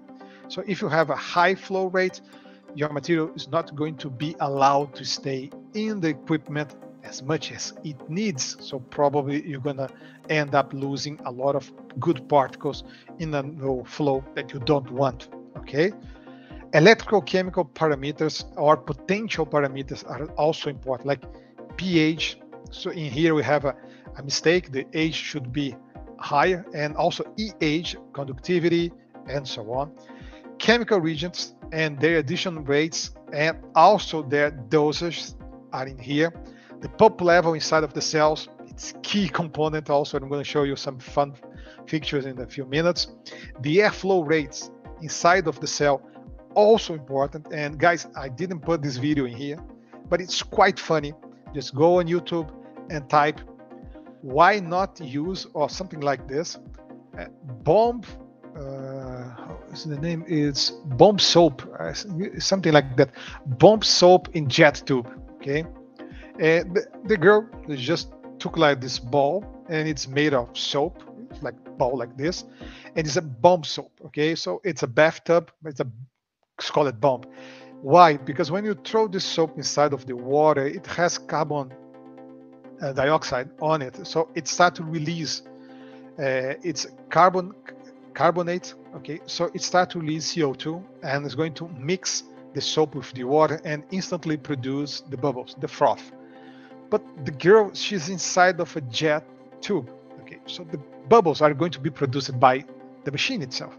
So when she just throw this inside and turn on, okay, the bubbles, the jet tub, she end up being completely covered in foam and froth. Okay, but literally, it just go like 1.5 meters high above the water level. Okay, so everything start to float, and she is in the hotel room, and the hotel room is quite interesting because the tube is quite close to the bed, so it's quite common to have this kind of thing in UK. So everything was just floating. Okay, so guys, take care of your flow rates. Okay, so if you have too much air, it's bad. Low air is bad. You have to have the right amount of air. Okay, froth properties also, so speed, bubble size, distribution, frothability, froth stability, everything is important. Particle properties, I already told you guys about this. Mineralogical composition, mineral concentration in the feed, in the concentration, and in the tailings, because you're going to have not only a mass division, a mass split, but also a water split. Okay, so take care and take consideration of the three flows. Okay, and one thing that people do a lot in Brazil is they collect some samples from the head, from the feet, and they analyze a few samples of the feet, and then they perform flotation on the lab or scale or industrial scale, and then they analyze just one flow, for example, just the concentrate, and they took all the tailings out. Okay, so they take as granted that the feed is going to be the same, and that's not the case at all. Okay, and they measure only the concentrate and they estimate the tailings. Okay, why they do this? Because it's cheaper and because it's easier to calculate. But the right thing to do is collect some samples from the feed, analyze all the concentrate and analyze all the tailings. Then you estimate your feed, and then you can evaluate the error that you're committing or that you're at least having by doing this procedure. Okay, because it's impossible to analyze everything. So analyze a few samples of the feed and then double check with the calculated or estimated feed coming from the analysis of concentrate and tailings, and then just input the error. It's not that difficult to calculate. Use a Lagrangian function and just add the error to your system. Okay, you gotta add the error. Okay, otherwise you're not going to be able to fully understand what is happening in your flotation system. Okay, so last but not least, froth wash water rate. Okay, and in some machines we can have wash water, but it's not in all machines, and I'm going to show you guys this. Okay, so here we have another video, and now we're gonna change the chemical. We're gonna left behind collectors, and we're gonna move forward to the frothers. So frother is another component that's quite similar with the collector. They are also surfactants, so in the same group, but now I don't want to have the frother interaction with the mineral particles. That's not the case. I want to have the frother having interactions with the bubble, okay, with the interface liquid gas. And I'm going to show you a video. I ask you to pay attention to this video because in the first part of the video, it's pretty much what I showed you before.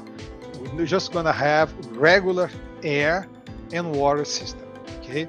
But then out of the blue, someone is going to drop a few drops of frother on top of our system, and then the magic is gonna happen. Okay, so I'm gonna play this and let's see if you can figure it out when the frother is going to be added to the system. Okay, The frother acts to preserve a high population of small bubbles, which benefits particle collection. The bubble size in the laboratory cell is relatively large, as the small bubbles are quickly coalescing to form bigger ones.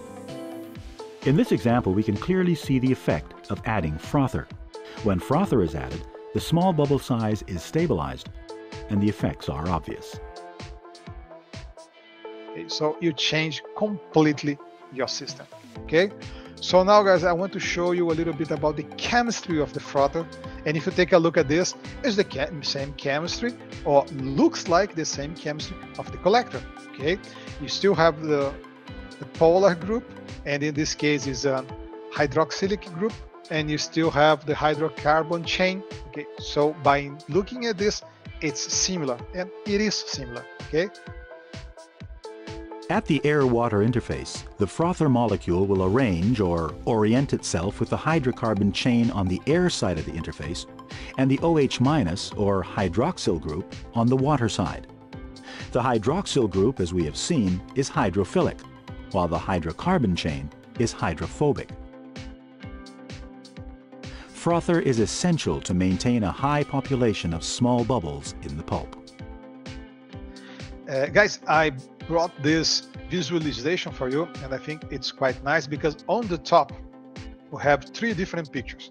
Pure water, Triton X100 in a concentration of 0.05 at 10⁻³ and then 3.6. Okay, so the 10⁻³ is the same, so 0.0 and 3.6. And by taking a look at this, I can see that geometry of the particles, of the bubbles, are different. But only looking at this, it looks like the same amount of particles, of bubbles. It doesn't draw a lot of attention, okay? If I take a look to the figure 4, figure on the bottom of my slide, what do we have in here?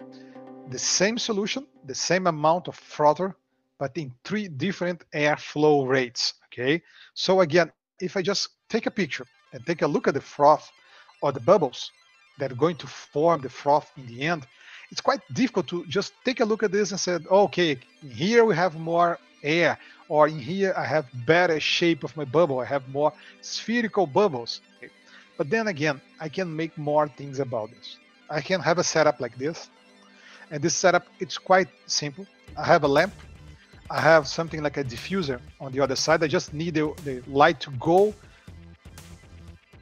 reflect in the diffuser and come back. And in some case, I can put the lamp on the other side, okay, and just capture the light directly. But I have a high-speed camera. The most important thing is to have a high-speed camera. And then I just produce the air inside of this aquarium or glass structure. Okay. And then I can have these videos like this. I can literally record the bubbles going up. Has to be a high-speed camera because I want to make a particle tracking in this kind of system. And by doing this, I can map bubbles coalescence, bubbles getting bigger, bubbles breaking, and so on and so on. Okay, so this video is going to show you guys how the bubbles move upward and how the software works. So the software is going to look at the bubble, is going to color the bubble, and is going to label the bubble, and is going to identify the bubble, and that's the bubble tracking that I mentioned to you. So I'm going to play it again so you can see on the second time. Okay, so just see this. It's going to give color to the bubble interface, to the bubble outside, just in order to the size of the bubbles. Okay, so after that, what I'm gonna have is, oh sorry, let's move on, a particle size distribution. So by taking a look at this figure right now, so it's completely different than the two that I showed you before. Okay, so now we have the histogram. And when I take a look at the histogram, it's quite clear to me that when I increase the amount of frother in my solution, okay, because it's not a pool, it's just a solution, what's gonna happen is the average size of the bubble decreased, and at the same time, the standard deviation of the the bubble diameter also decreased. So we still have like a normal distribution, a Gaussian distribution, but the average moved down a little bit, slowly, but moved down a little bit, and also the standard deviation reduced. Okay, and if I go now, not for changing in the concentration of the frother, but on the other hand, the airflow, what I'm going to see is I'm going to spread the particle size distribution. Okay, so if I put a higher flow rate, I'm going to have a broader particle size distribution, and I'm going to end up increasing the mean diameter of my particles, of my bubbles. Okay, so you have to choose wisely what is the best scenario for your flotation. Okay, and there is no recipe. Okay, there's no way to say to you guys just, oh, use this, and that's the better system that you can have. Okay, that's not the case. So in here we have two bubbles, okay, and they're going to go up together, and we have the F150, which is also a frother, and we have only 50 ppm of it, and on the other hand we have tap water. And when we play it, what we're going to see is the difference. Take a look at this, the difference in the particle in the particle shape. Okay, and it's quite interesting how the bubble is going to be completely different in one case and in the other case. Okay, so quite impressive if you take a look at the results that we can have when we just add frother to the system. Okay, so guys, frother behaves like soap. Okay, so if we do this analogy, that frothers are soap flotation cell is a bubble bath. So in the end, we have a bath tube in our hands. Okay. So one thing that can happen is no soap. So if I have no soap, I have no frother. If I have no frother, no froth bed. Okay. So I don't have that froth zone. And if I don't have froth zone, there is no flotation. And that's the first picture that you can see on my left hand side. Okay. So no flotation at all. But if you start to add soap to your water, you're gonna see froth being formed, okay? But then again, I don't have enough soap in this case, so I don't have enough frother in this case. What I'm gonna see is holes in the froth bed. As you can see over here, you can see part of the woman's leg, you can see part of her feet, because you have holes in your froth, okay? So these two scenarios are no good for flotation, okay? Avoid those. So other two scenarios that are no good for flotation, if you have too much soap. If you have kids, and I have 3, and if you let them around froth or bubble bath, eventually they're gonna end up like this, okay? And you're gonna have a lot of trouble to clean your bathroom, but it's quite fun, okay? And everybody likes and enjoys this, but it's not okay for flotation, okay? And probably you guys are thinking that's not gonna happen. I doubt that, industrially speaking, there's gonna be somewhere around the world that's gonna put too much froth and you're gonna end up having something stupid like that. Yeah, that's not entirely the case, my friends. That's not entirely the case. But on my right hand side, you can see another thing that's quite interesting, the cell level. And if you consider that that's also not something that is not going to happen, trust me, that's the main cause for errors when you try to perform flotation on your lab.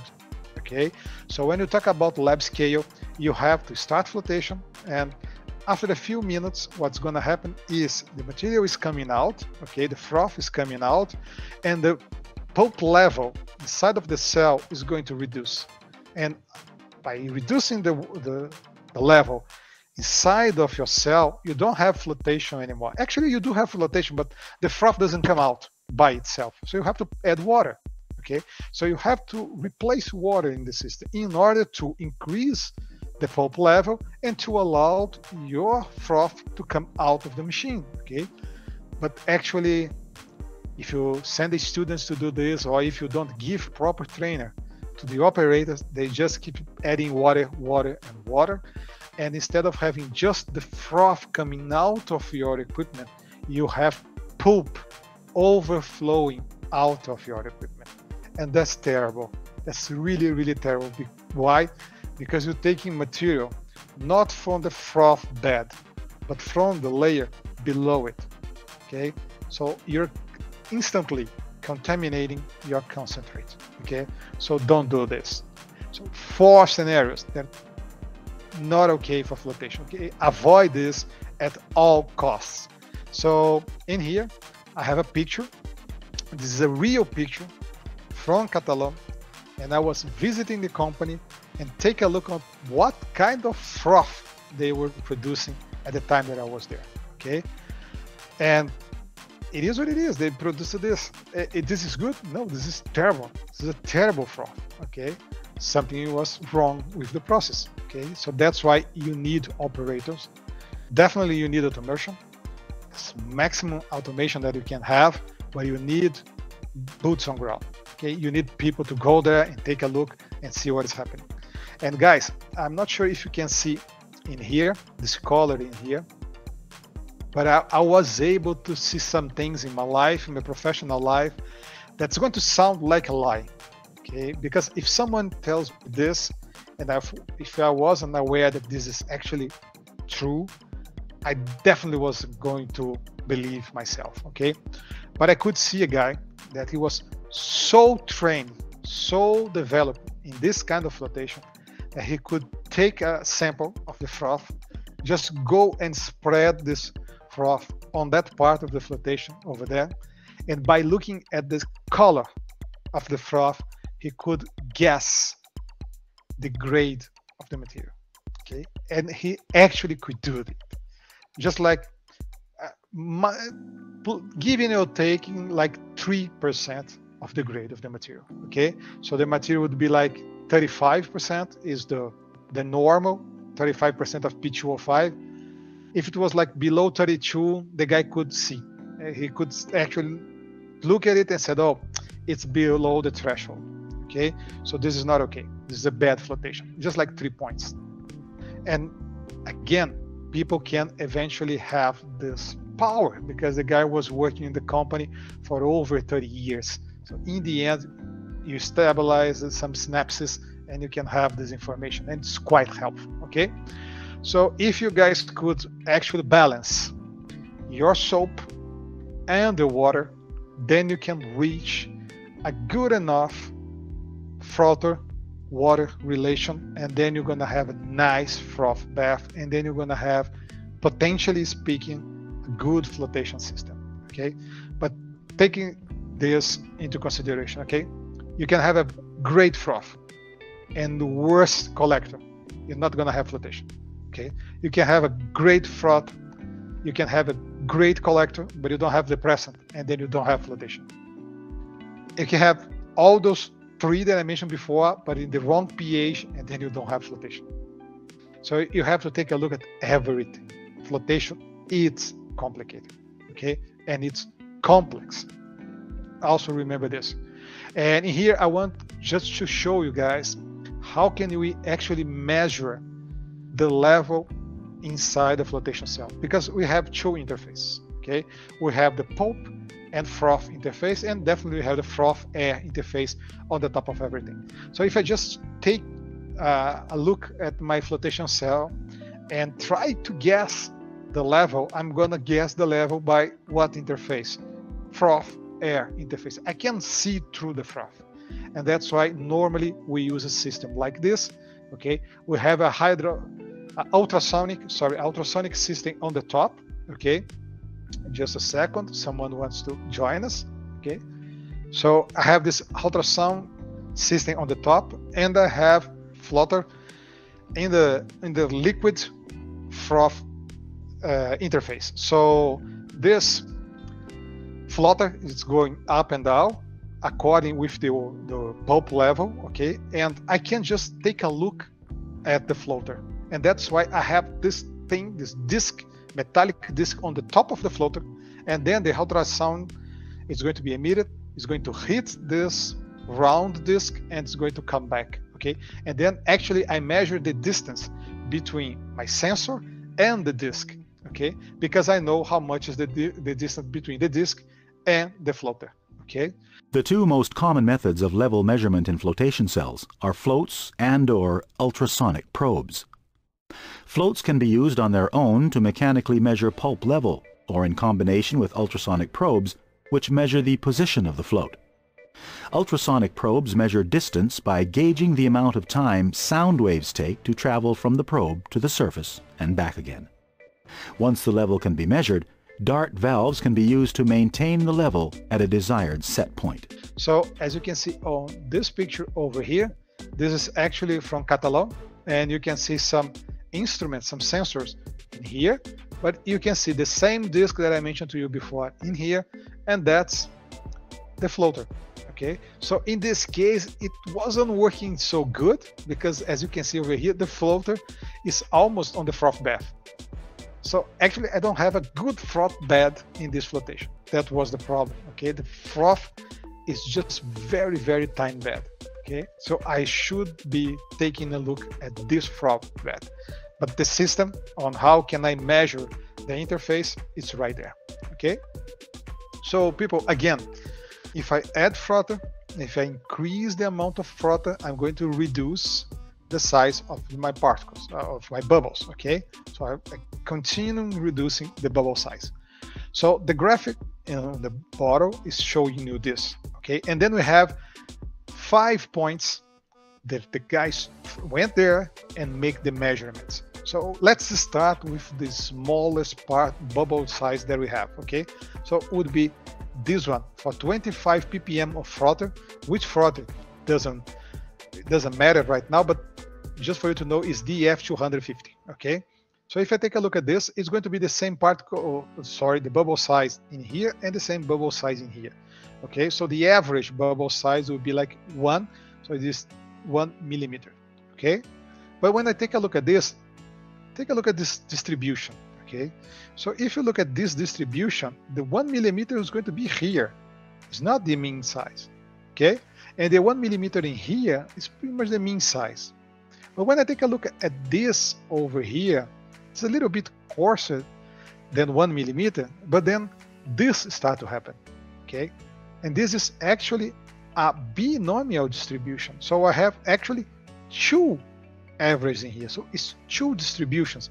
And this became even more clear when I take a look at this and this. Oh my friend, this is right there.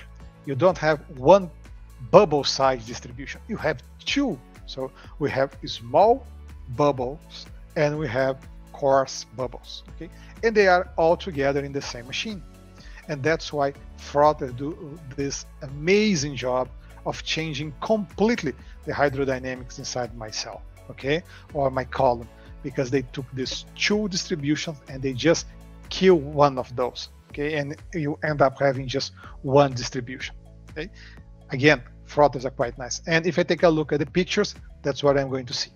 Okay, so those pictures are better than the first one that I showed to you, because in here we can see the difference. There are differences between the 5 pictures. Okay, it's quite clear to everyone. So I brought you guys just for curiosity, okay, just some examples of typical families of frothers, of frothing agents, also the same significance. Okay, so you can say floating frothers or frothing agents.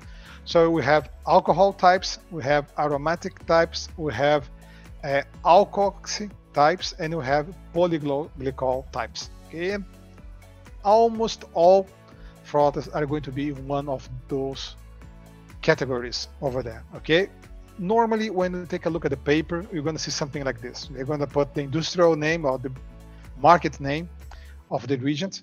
Okay, sometimes you can see the chemical formula. Okay, it's not so common because it's going to realize on the supplier to give you the formula. Okay, so not always they're going to be able just to hand over to you the formula, but definitely they provide you with the molecular weight. Okay, so as you can see over here in this paper, and I strongly recommend you that take a look at this paper. It's from Jim Finch.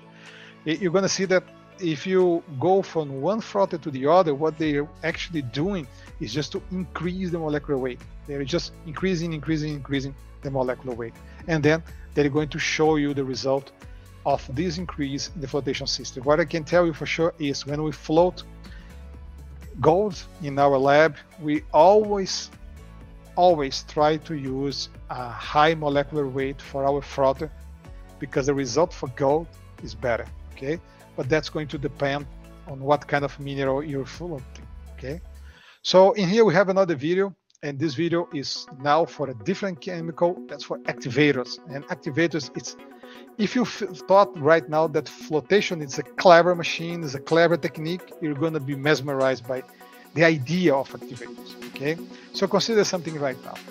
You take your mineral and you try everything that you can, and you can't float the material. Okay, why? For example, you don't have a collector for this.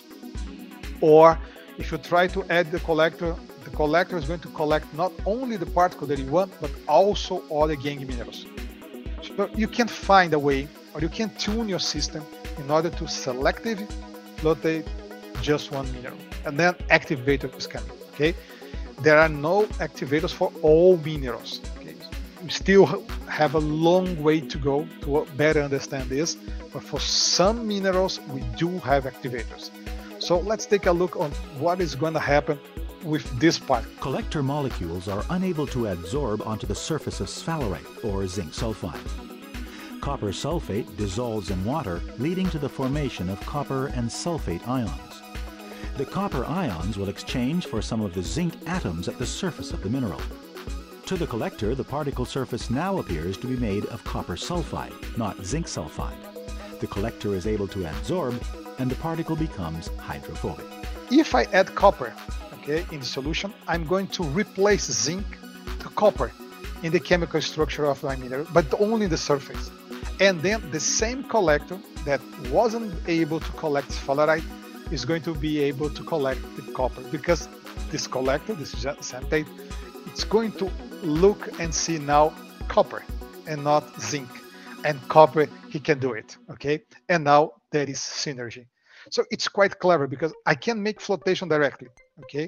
So I'm gonna actually make a trap for my collector. I'm going just to, literally, I'm going to cheat my collector, okay? So I'm going to trick my collector, okay? So I'm going to be the trickster that is going to trick the collector, and the collector is going to actually fall for this, okay? So in here we have another example, and it's a real flotation system in the lab.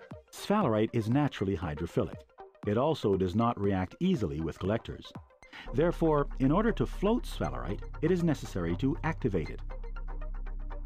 In this laboratory experiment, an attempt is made to float sphalerite without activator.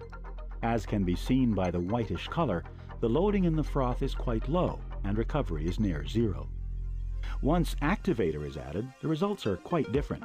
The sphalerite floats quickly, forming a brownish froth loaded with particles. Recovery is high.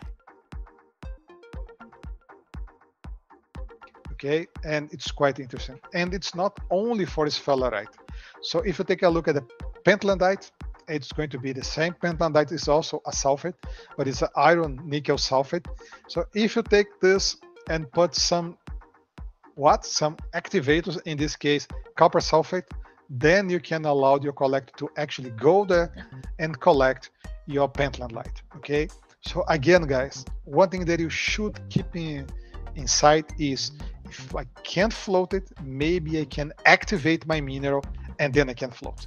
Okay? It's really clever. It's impressive how the people had this idea, but it actually works.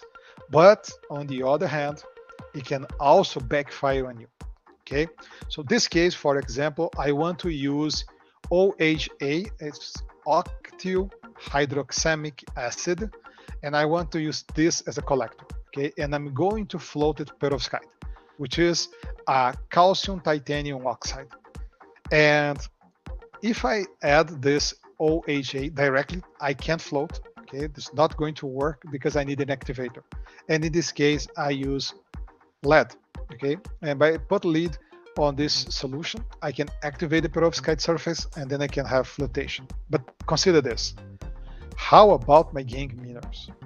Because I can have a system that the gangue minerals are soluble and they are going to be releasing ions also, okay? And they're going to be exchanging ions with the solution. So take care of not having an activation of everything that you have, okay? Because if you activate also the gangue minerals, you don't have selectivity anymore, okay? So consider this: you need to activate, but you need to activate only the particles that you want to float, okay? And then you're being clever, okay? So guys, another thing that we can also do as modificators is dispersion, okay? So let's take a look at this video, and before we play it, let's take a look at this picture. What I'm seeing over here is a big particle, coarse particle, and I can see that attached to it, I have very fine particles. That's what we call slime coating, because my particle is being coated with slimes, okay? And I don't want to have this. I want to get rid of these fine particles, especially if I can do this in the desliming, okay? If not, I don't want to have these fine particles in flotation. They are no good for flotation at all, okay? And if the fine particles are actually coating my coarse particle, I'm not going to be able to actually float the coarse particle, because my collector is not going to find, it's not going to see the coarse particle. So then again, I can actually be clever and enter with another chemical called dispersant.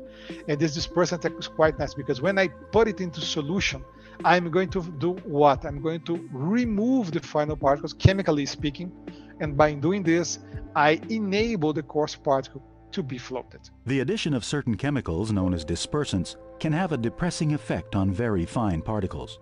These reagents disperse the slimes, which often agglomerate and cover the surfaces of larger particles, therefore preventing them from being recovered. One thing that you can also do is this and remove this slime coating, okay, by use of mechanical force. Okay, you have this attrition cell, and you can apply attrition to your system, and then you're going to remove these slime particles by attrition. Okay, so it's quite regular to have this attrition. Works a lot in many scenarios, but in others you need to have dispersant. Okay, in this case, in this particular case, it's a very beautiful video. It's going to show you dispersant in action, but not for mineral processing. It looks like mineral processing have everything to do with mineral processing, but that's actually for ink and ink pigments. The role of a dispersant is to adsorb onto the pigment surface, prevent flocculation of the pigment particle during milling, resulting in a stable pigment dispersion. Dispersants provide several key benefits during both formulation and final appearance, such as reducing milling time and viscosity, improving appearance, and enhancing final coating properties. A dispersant consists of two parts: an anchoring segment that adsorbs onto the pigment, and a polymeric chain that creates a steric barrier that stabilizes the dispersant. Lubrizol's Solsperse polymeric dispersants, also known as hyperdispersants, are polymeric materials designed to offer significantly higher levels of performance. They are typically higher molecular weight, and this means they may contain multiple anchoring groups and stabilization chains. They can be tailored to work across a broader range of pigments or fillers and in different media. Due to their unique structure, polymeric dispersants can provide specific benefits to formulators and end product manufacturers: higher quality, improved flexibility, increased productivity.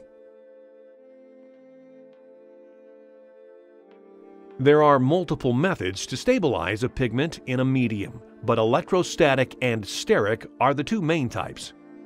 Electrostatic stabilization, also known as charge stabilization, uses electromagnetic forces to achieve particle separation. It is effective only in high polarity systems like water. Steric stabilization, which physically separates the particles, was originally designed for use in low to medium polarity systems, but its use has been extended for all polarities. The dominant mechanism for stabilization with Solsperse hyperdispersants is steric.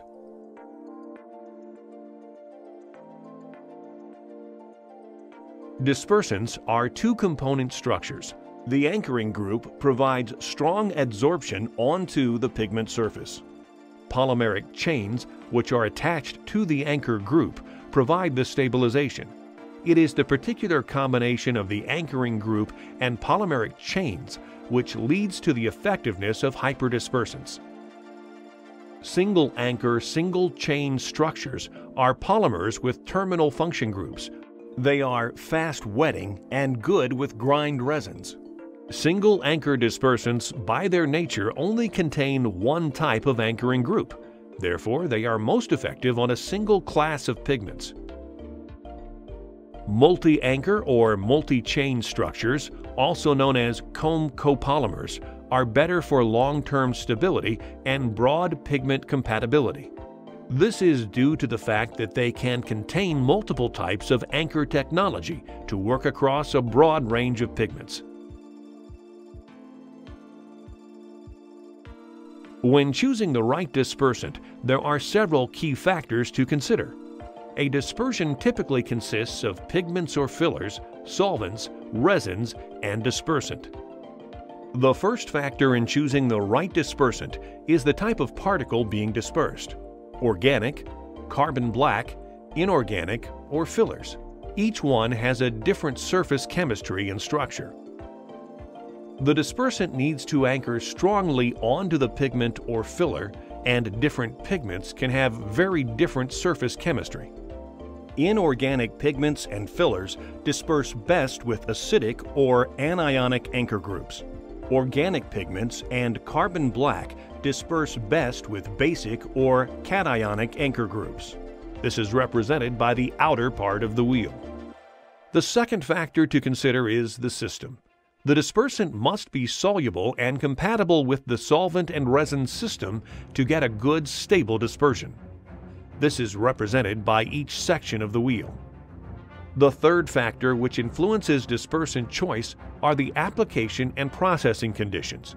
With some difficult to stabilize organic and carbon black pigments, the use of a Solsperse synergist can enhance the performance of the polymeric dispersant.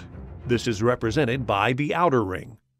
Lubrizol maintains a portfolio of hyperdispersants for a wide range of solvents and pigment types. Implementing these steps will result in a low viscosity, high color strength, stable dispersion. After choosing the preferred dispersant, the optimum amount of hyperdispersant required is dependent on the surface area of the pigment. If too little is used, the full benefits will not be realized. If too much is used, the thickness of the protective barrier is reduced as a result of overcrowding on the pigment surface. Performance properties are optimized at the correct dosage.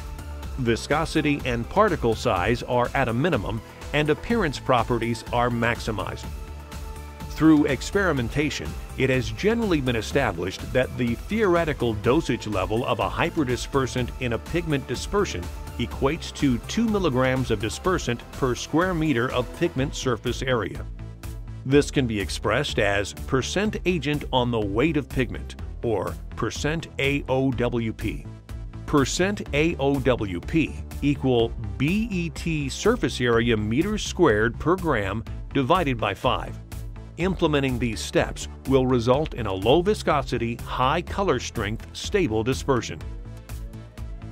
So guys, let's talk about depressants right now, okay? So let's see this video and let's understand what this chemical also can give to us, okay? Depressants prevent flotation of a particular mineral which otherwise would float. In this laboratory experiment, pyrite is first floated under ideal conditions using xanthate. As you can see, the froth is heavily loaded. Pyrite recovery is high. The process is repeated, this time after adding a small amount of cyanide to depress the pyrite. As you can see, the froth is now white and barren. Very little pyrite has floated.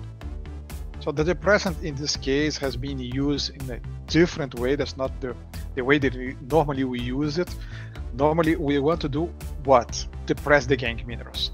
Okay, so you just add depressant in order to depress the gangue minerals, not to allow the gangue to float it together with the material that you want.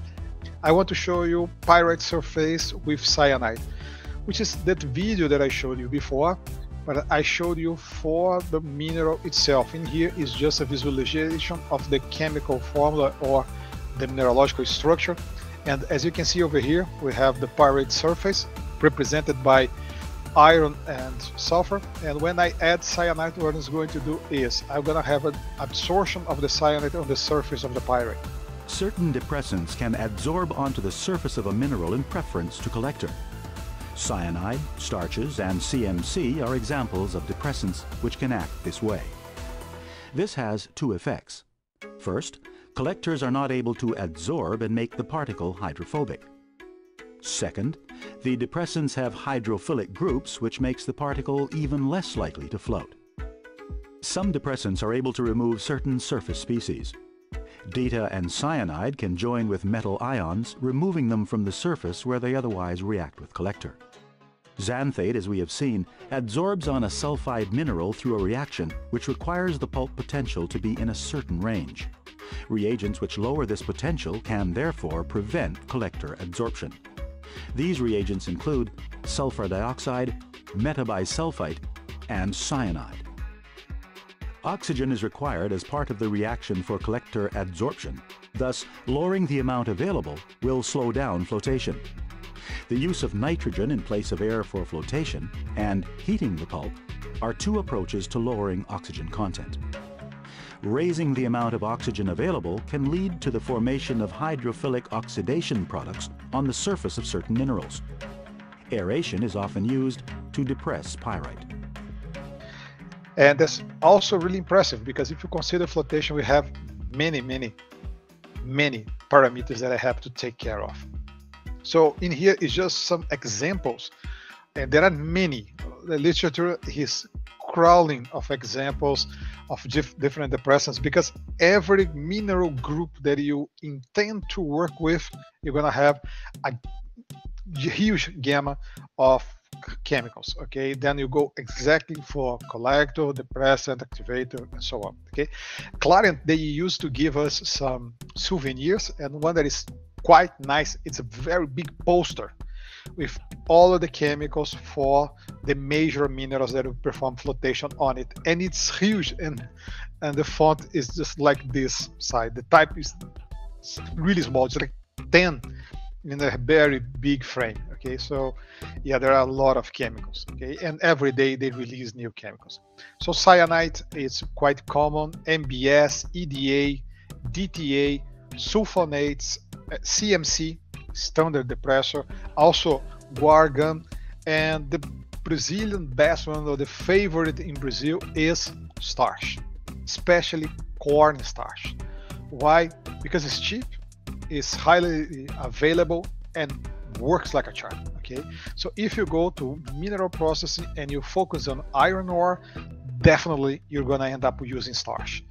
And we use starch because hematite can be depressed very easily if you use cornstarch. Okay, one thing that we have to consider when we say starch is actually we have byproducts with the starch production in Brazil. Okay, and we have many names for this, and we even use this in our local cuisine. Okay, but one thing that we actually use in our mines is locally called fubá, which is not a grits of our corn. It's like a corn flour, but it's actually not corn flour, okay? Because we have corn flour, we have fubá, and we have many other grain size grinded, starting with corn, okay? So corn grinded in different size. One of those, we call it fubá.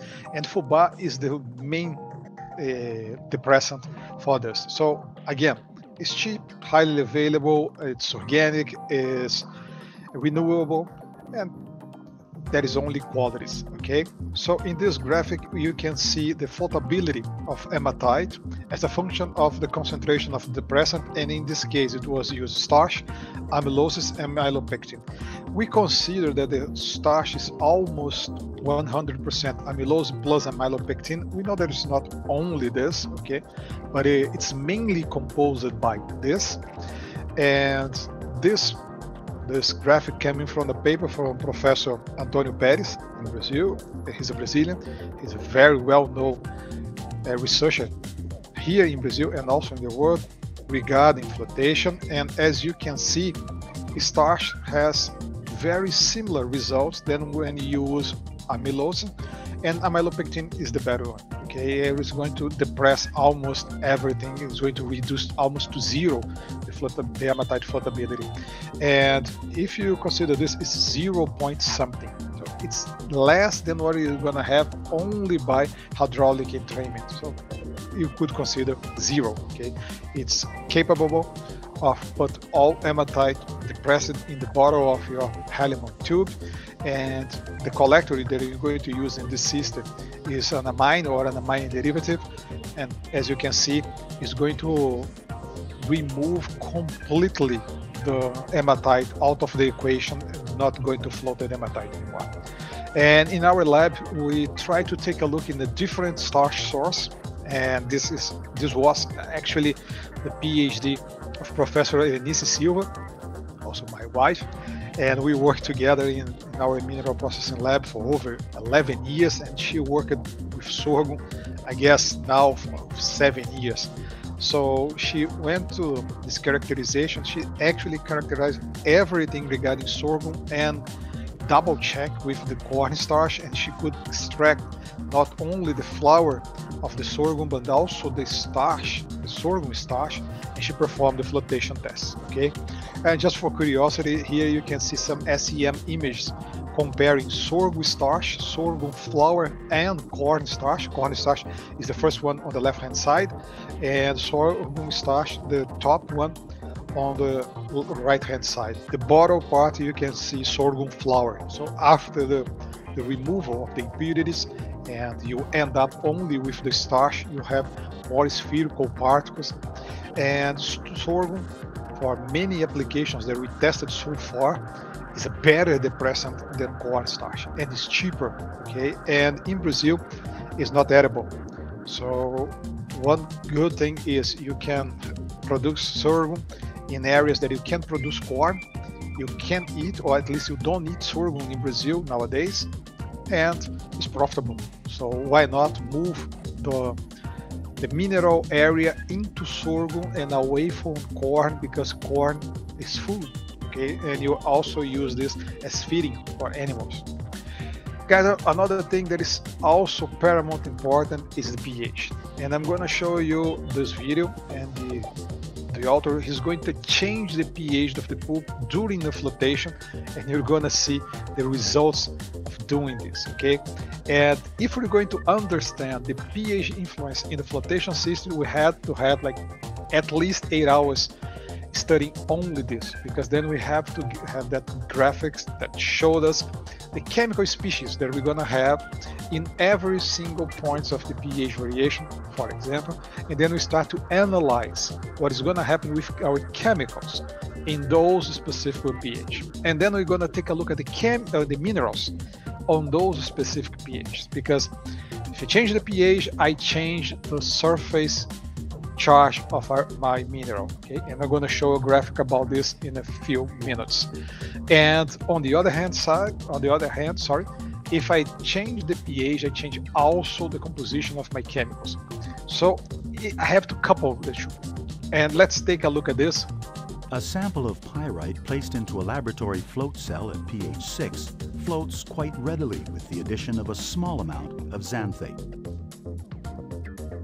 The froth is heavily loaded, giving a metallic shine. Pyrite recovery is high. If we raise the pH by adding a base, we are essentially adding OH- ions. This effect slows the reaction of collector with the mineral, and less collector is able to adsorb onto the mineral surface. The pH at which this effect occurs depends on which mineral is being floated. At pH 10, the same pyrite sample shows very little response to flotation. The froth is white and barren. Recovery is low. Now we don't have minerals anymore in the froth, because the collector change his speciation, and it's not acting as a collector anymore, okay? So if you take a look at the amine and amine groups, according with the pH that you're working with, you can have amine working as or behaving as a collector or behaving as a frother, okay? So you have to be extra careful with your pH, and you have to control your pH, otherwise you're gonna ruin your product, okay? So let's move ahead. Remember when I mentioned to you that I'm gonna show you about this surface of the mineral and change the charge according to pH? That's called zeta potential, okay? So it's quite important if you could track and measure the zeta potential of your minerals.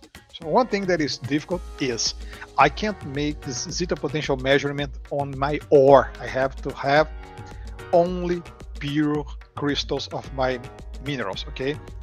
So in this case, we're working with hematite and quartz, and we could separate. We had only hematite and only quartz. Then we went to this equipment, zeta meter, and there are like 5 different zeta meters in the market. And I'm not talking about manufacturers. I'm talking about the technology they use to produce the machine, okay? And I could measure, for example, the quartz, and I couldn't find this point when I changed the surface charge, and this is called 0 point charge, okay? And 0 charge point, sorry. And on this 0 point charge, what has happened is the surface charge of my mineral is 0, okay? And as you can see, quartz is always negative and hematite is always positive. So if we try to perform a flotation, okay, and I want to float the quartz, that's the reverse cationic flotation of iron ore, I could actually think about taking something on the acid zone of my pH, Okay, and if I try to go to acidity, what kind of chemicals I need? I need something that would be positive in order to adsorb on the quartz surface, but that's only one type of adsorption. I can have a physisorption, which would be a physical adsorption of my collector, and also I can have a chemical adsorption, okay? And we call this chemisorption. And if I use chemisorption, then I have to have a positive collector. And on the other hand, hematite is also positive, so maybe I don't have this interaction. But that's not the way that we do this. Okay? We prefer to use amine on the alkaline base, and both minerals are going to be negative. I know this, but if I add starch first, the hematite has more affinity with the starch than quartz. So hematite prefer interact with starch, okay? And that's what's going to happen. And by doing this, I'm going to coat my hematite particles with starch, and I'm not going to let any pieces of hematite in order to interact with amine. And then when I add amine, the amine will go straight to the surface of quartz, and then it can float, okay? And works like a charm. Another graphic that I brought to you is about apatite, and as you can see, no zero charge point, also only negative for apatite. Then it would be like pointless try to work in an acid pH because it's always negative, and as much negative that I could reach, it's going to be easier for us to float. So that's why normally we almost always choose a pH between 7, in some cases we also trying 7 here in Catalan, up to 10 for the apatite flotation. Again, we have to take care into also a deep look with the gangue minerals. So I have to take care also with the other minerals present in my ore, not only the mineral that I want to float, but in this case, apatite can easily be floated around 9, okay? So that works. And here we have another video, and I'm gonna ask you guys just to follow a little bit, because I know that I didn't mention to you or explain to you what is the recovery, what is grace, and the maths behind this. But just take a look at this, and next lecture I'm gonna teach you how to calculate this. And I know that is important, but this video, I think it's self-explanation, okay? So here we have two curves, pyrite and chalcopyrite, and as you can see over the pH, the recovery, the amount of material that I can take back from my slurry is different according to pH. So if I take this first pH, it doesn't matter the number. If I take this 2, I'm going to have a high recovery of both minerals. But if I change the pH, I'm going to have 9% of chalcopyrite and only 20% of the pyrite being recovered, which means only 20% of the pyrite that I put in my flotation system, I'm going to get back in my concentrate, okay? So if I want to separate pyrite from chalcopyrite, that's the way to do it, okay? I just have to set up the pH, and we know that pH regulation, it's easy, okay? So we get instantly selectivity, okay? Quite good. So in here, in this picture, I brought to you 4 different pH meters, and all of those from companies here in Catalan, okay? And one thing is quite interesting.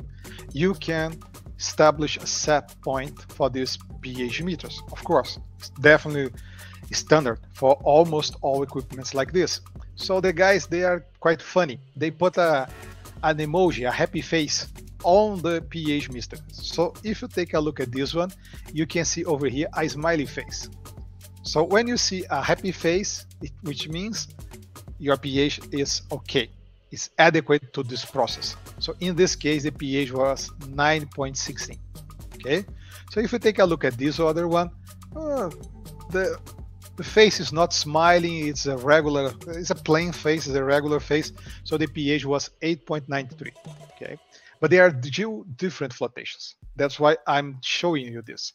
So in this flotation, the pH was 9.62, and the face is quite sad, okay? And this other one, 6.18, and the face sad, okay? And if you think that the pH is varying a lot, just take a look at this other one. This one was performed at pH 3, okay? So why we have so many different pHs? Because actually this is part of the niobium production route. And I have one flotation for carbonates, one flotation for silicates, and then a flotation for niobium itself, okay? And I have different pH for every single one of those flotations. And even inside of the same flotation for the one mineral or mineral group, I can have different in the pH. Oh, guys, this is normal, okay? You have to understand that you need to know what pH you have to use in order to actually do a good flotation, okay? So take a look at this, and this is for true. So coming back to math, okay, we can establish the flotation probability. There are many models regarding flotation. I'm just going to show you one, okay, because it's the simplest model that we can have, and it's not the better one, of course, but actually it does the trick, okay? What is going to happen here is the probability of having flotation would be split among three other probabilities. A probability of having collision between the particle and the bubble, a probability of having the attachment of the particle to the bubble, and lastly, a probability of having the detachment of the particle away from the bubble. So if I multiply the collision plus the attachment by the attachment, sorry, and multiply by the 1 minus the detachment probability would be the probability of not have the detachment, then I have the probability of having flotation itself, okay? Actually, I can calculate the probability of having collision or having attachment and also have the detachment because I can correlate those probabilities with some industrial results and some lab results that can give me a very good idea on how I estimate those numbers, okay, those figures. And for example, I brought to you just the PC would be the probability of collision, and the probability of collision depends, of course, of the bubble size and the particle size, okay? It's just for curiosity. And in here, I brought to you another video, and this video is going to show you the detachment of a particle. Particles attached to bubbles are subject to many forces that can cause detachment or separation from the bubble. Here, a rising bubble loses some of the larger attached particles due to the turbulent action of the pulp. Particles can also detach simply due to the force of gravity pulling on them, or even due to the sudden deceleration they experience when the bubbles reach the base of the froth. All these mechanisms together make our flotation even more and more complicated. Guys, I brought to you just some slides about flotation machines. And one thing that is for sure, that when we start flotation in the beginning of 90s, we start flotation cells with something like 1 cubic meter as volume. And one thing that we stayed for almost 20 years was the same size. And then we double the size, okay? Oh, let's go for 2 cubic meters. And this remains for almost 20 years. And then people start to increase the volumes. And nowadays we can tell you for sure that big tanks, we call this tank cell, they are quite good for flotation. We don't want to have a lot of walls effect in our flotation system. And that's why this graphic is almost exponential. And as you can see, from 2000 on, we changed from something like 160, and now we reach something like 350 cubic meters, okay? And this is a huge amount of material inside of just one tank, and it's mesmerizing how the flotation is drawing every single part of the equipment, and then you increase your results, okay? This is really, really strange. On the other side, it's beautiful, okay? Well, one thing that we also have to consider is when we go for a flotation, we don't go for just one machine, okay? We saw that we can have big machines, big cells, but we don't put just one. First of all, because we have to have very clear what every part of my circuit is doing. And that's why normally we divide our flotation circuit in 3 parts, okay? But we can have more than 3, and we can have eventually even less than 3. Normally we have rough flotation, scavenger flotation, and cleaner flotation. What is the Hofer or the rough flotation? The Hofer cell, it was the first cell. As you can see over there, we have just the circuit feed go straight to the rougher cell. and it's the first cut. Okay, so in the rougher cell, I'm not aiming or having a high grade of our concentrate.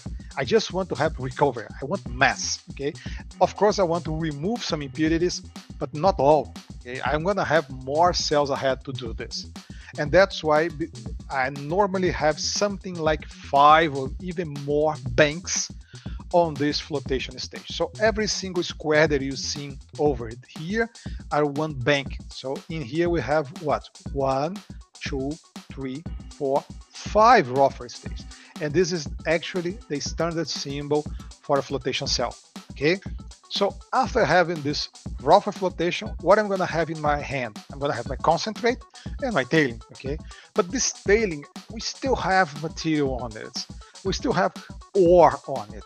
And we don't want just to throw it out. Okay. So we're gonna give it another chance. Okay. And by giving it another chance, I'm talking about scavenger cell. Okay. So I'm gonna feed this material in a scavenger. And if you don't know what is a scavenger, is that people or animal who goes to the garbage and who's going to throw the garbage around and is going to find something good inside of the bed, inside of the garbage. It's going to try to get something out of that. And that's what my cell is going to do. It's going to try to collect more material that I can sell it inside of my trash. Okay, so it's going to try it again. It's our last time, our last chance to get my material back, my ideal mineral back. Okay, so normally, okay, we're gonna have a larger size and number of banks because again, it's the last try. If I'm gonna have tailings out of this, it goes straight to the tailing dams. Okay, but then I got the scavenger concentrate. If you take a look at the chemical composition of this, it's not gonna be a final concentrate. It's not rich enough. And then I'm going to do what? I'm going to take the scavenger concentrate and I'm going to feed my rougher flotation. Okay, I'm going to bring this back in a closed circuit into the rougher flotation. Okay, and probably I'm going to feed the rougher flotation with a grade higher or slightly higher than the new feed. Okay, we can actually do this or achieve this. But then let's go back to the rougher flotation. Now we have the concentrate of the rougher flotation. If I take a look at this, it's less mass than the feed of the circuit plus the scavenger concentrate. I could increase a little bit of my grade, but I could reach this. What I'm going to do now is I'm going to focus on grade. Now I have to upgrade the grade, and that's why I'm going to have one or more cell banks called cleaner. It's common to have a cleaner and also a recleaner. And this picture is not written recleaner, but you can see a recleaner right in here. Okay, so this could be called like cleaner 1 and this would be cleaner 2, but we normally call this recleaner. Okay, and in here we have 1, 2, 3 cells in my bank, in my cleaner bank, and only 3 cells, sorry, 1, 2, 3 cells on my recleaner bank. Okay, so again, the cleaner concentrate is going to feed the recleaner. The tailings of the cleaner come back to the rougher cell. So the rougher is going to get 3 feeds, not just only 1. And the recleaner is going to be the same, closed circuit, but now with the cleaner stage. And by doing this, by retaining the material as much as we can and increasing the residence or retaining time of my material inside of the flotation circuit, what I'm going to get out of this? Selectivity, grades, recovers, money. Okay, but that's not the only way to do it. Some people just cut out the scavenger circuit or scavenger banks because they perform some analysis and see that nothing good is coming out of the scavenger. That's okay. You can have this. In some cases, you don't have cleaner and recleaner. You can have just cleaner or not even this. Okay. And in some cases, just like Chile, for example, they have copper and they have molybdenum. So the circuit, the flotation circuit, it's way more complicated because they have to float not only copper, but also molybdenum. Okay. And they can do this outstanding. Okay. And then in the end, they have like a final concentrate of copper, final concentrate of molybdenum, and also the tailings. So again, just keep that in mind. And when we take a look at the flotation cell bank, normally what you see is something like this. Okay, we have many flotation cells, one by the other side, and the materials just go floating from one to the other, just moving from one into the other, and then we have in the end our final tailings and many concentrates among the process. Okay, and I can even redirect this concentrated to different streams or analyze those and separate or put everything together as you prefer. Okay, so I brought some pictures for you to take a look, and this could be seen as, for example, here a rougher flotation, okay, here a cleaner flotation, and here a recleaner flotation. That's not the case. Okay, to be completely honest, here we're gonna have different banks of flotation, but in here you have 1, 2, 3, 4, 5, 6 machines, and they all are the same flotation bank. Okay, they are all floating the same materials, the same chemicals, and so on. Okay, and as you can see in this picture over here, we have flotation in both sides of the machine. Okay, that's not regular in our lab or our own labs, but we have in Brazil one manufacturer, and they produce one cell that you can actually float, and it goes two ways. Okay, so you can float on the left side and the right side at the same time. Normally, when you take a look at these flotation cells for labs, you only remove your froth in one place, okay, in one side. Just a curiosity on how to operate. And here you can see also a picture, a closed picture of this flotation bank. And as you can see, they looks like the same, but they're not. Okay, so if you sample every single one of this, you're gonna see that the concentrate is going to change from one cell to the another. Why? Because actually what is changing from one cell to the another is actually the material that doesn't float on the first one, the material that was depressed and then went to the second one, the second bank, and then we have flotation again, and the material that sank went to the third bank, and so on. So of course, if you take a look at the concentrate, they're going to be completely different. Okay, and it's quite visible, you can see this. Okay, so this is a slightly different machines, but the bank is still here. You can see the bank, and as I mentioned to you, in this case all the concentrates, they go together. Okay, they're just going to be adding more concentrate, and this is water. Okay, I just want to start to break the bubbles, to start to break the froth. So in this ladder, I'm just going to add water and going to wash the froth. And moving away, this is a column cell. Okay, and as you can see, completely different geometry, size, and everything. And in here, it's just for us to take a look at the difference between these two. So when we talk about the mechanical flotation, or that mechanical cell that I'm showing a lot to you right now, what I'm going to have is I feed my material, and I have froth plus water and tailings going down. Okay, so the same, right? All machines that is going to be classified as mechanical flotation would be roughly as the same. What is the difference for column flotation? I have wash water.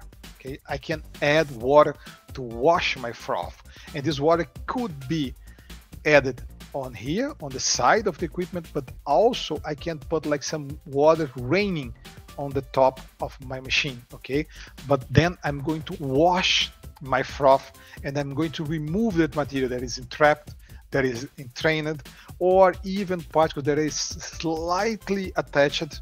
I'm just going to remove those. Okay, so the difference are, if you want to focus on grade, go for column flotation. If you have fine particles, go to column flotation. If you don't want to have any of these two mentioned before, go to mechanical flotation, and you're gonna be happy. Or at least we hope that you would be happy. Okay, so talking about big machines, that's the tank cell, in this case Autotech. Now it's Metsu Autotech, and you can see the induction line is inside of it. This machine was actually proposed by professors in Canada. Finch was one of them, and this number on the side of the tank cell 300 is 300 cubic meters. Okay, so as you can see, this, by the size of the ladder that you have to climb to reach the top of the tank, and by consider what is 300 cubic meters of water, is a huge machine. Okay, but on the other hand, if you consider the number of cells that you have put together, lined together, in order to reach 300 cubic meters, it's actually cheaper to have a tank cell. Okay, the mechanism to actually add energy to the system is cheaper if you go for a tank cell. So nowadays, many people are selling the old flotation machines and move into tank cells because you can actually measure the results. Okay, so this is one of the new flotation plants that people from Niobe in Catalonia are using. As you can see over here, those are tank cells, and they are all operating in banks of tank cells.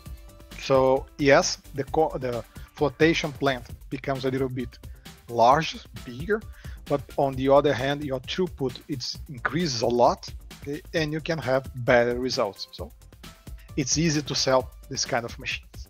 So then I put in some slides. I brought for you some column flotation.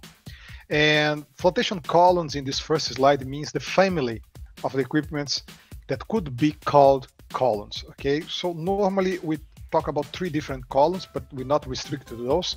Will be CoPro, microcell, and Jameson cell. Okay, so just for you to take a look, this is a regular column flotation. It would be like a James flotation cell, but this it's called CoPro or CPT column flotation, and it's slightly different from the regular ones because you have a slang jet bubble generation.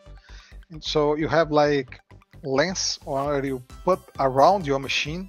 This picture, it's easier for you to understand this, and those lenses just inject compressed air inside of your equipment, and then you produce a lot of bubbles inside of it. Okay, so what's going to change from one to the another is normally how you wash your bubbles or your material, how you add bubbles, and the geometry. Okay, so that's the microcell column flotation technology. It was invented in 1980s. The idea came from Virginia Tech in the United States, and as you can see over here, it's pretty much the same. Okay, it's the same idea, it's the same concept with slightly difference. And in here, the main difference is how you produce your bubble.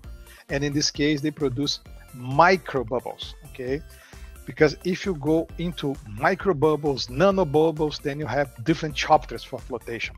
And in some cases, you can have very good results if you try to work with these nano bubbles or even micro bubbles. There's some pictures assembling the equipment or just putting the equipment on the top of a mineral processing plant, and then after everything together, what are you gonna get?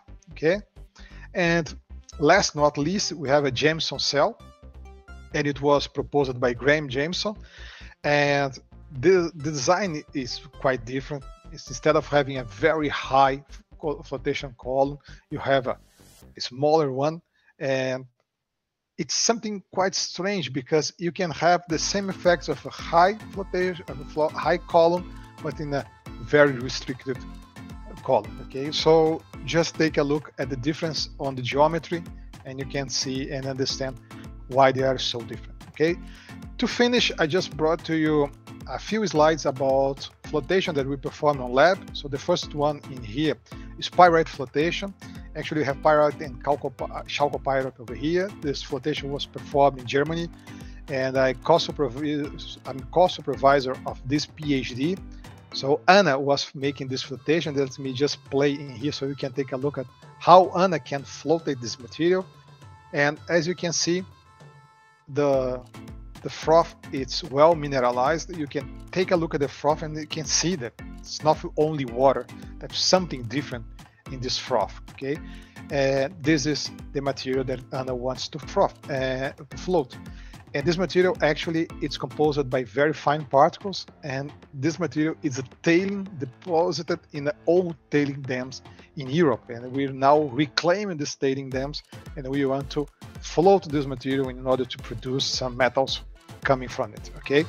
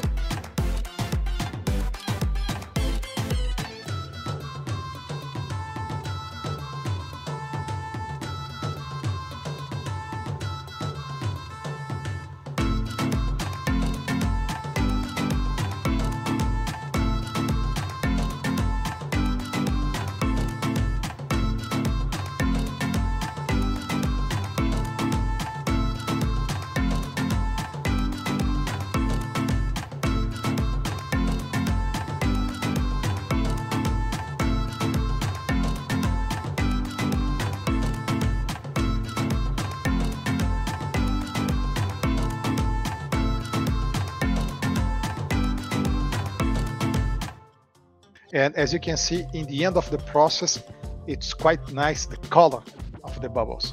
It's quite interesting.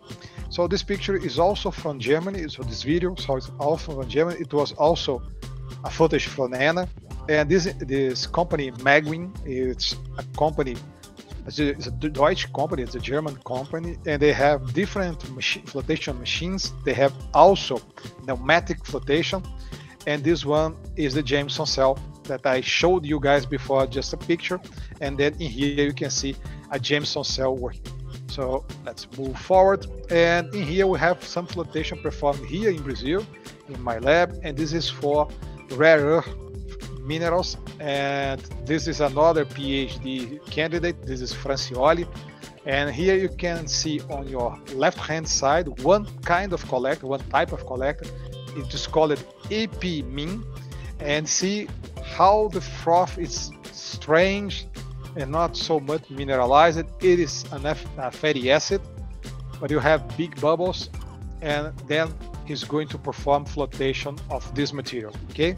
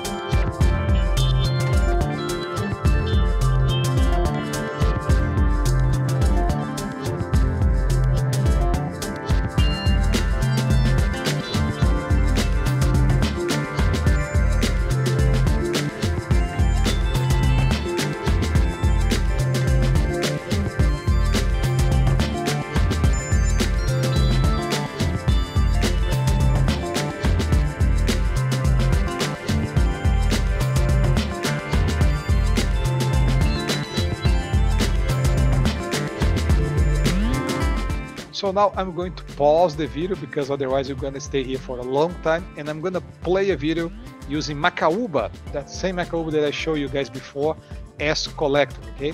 So now let's start the air, and then we have Macaúba being the collector use. So as you can see, there is no much difference between the froth, but actually when you take a look at the chemical results and the recovery, you can see a lot of difference, okay?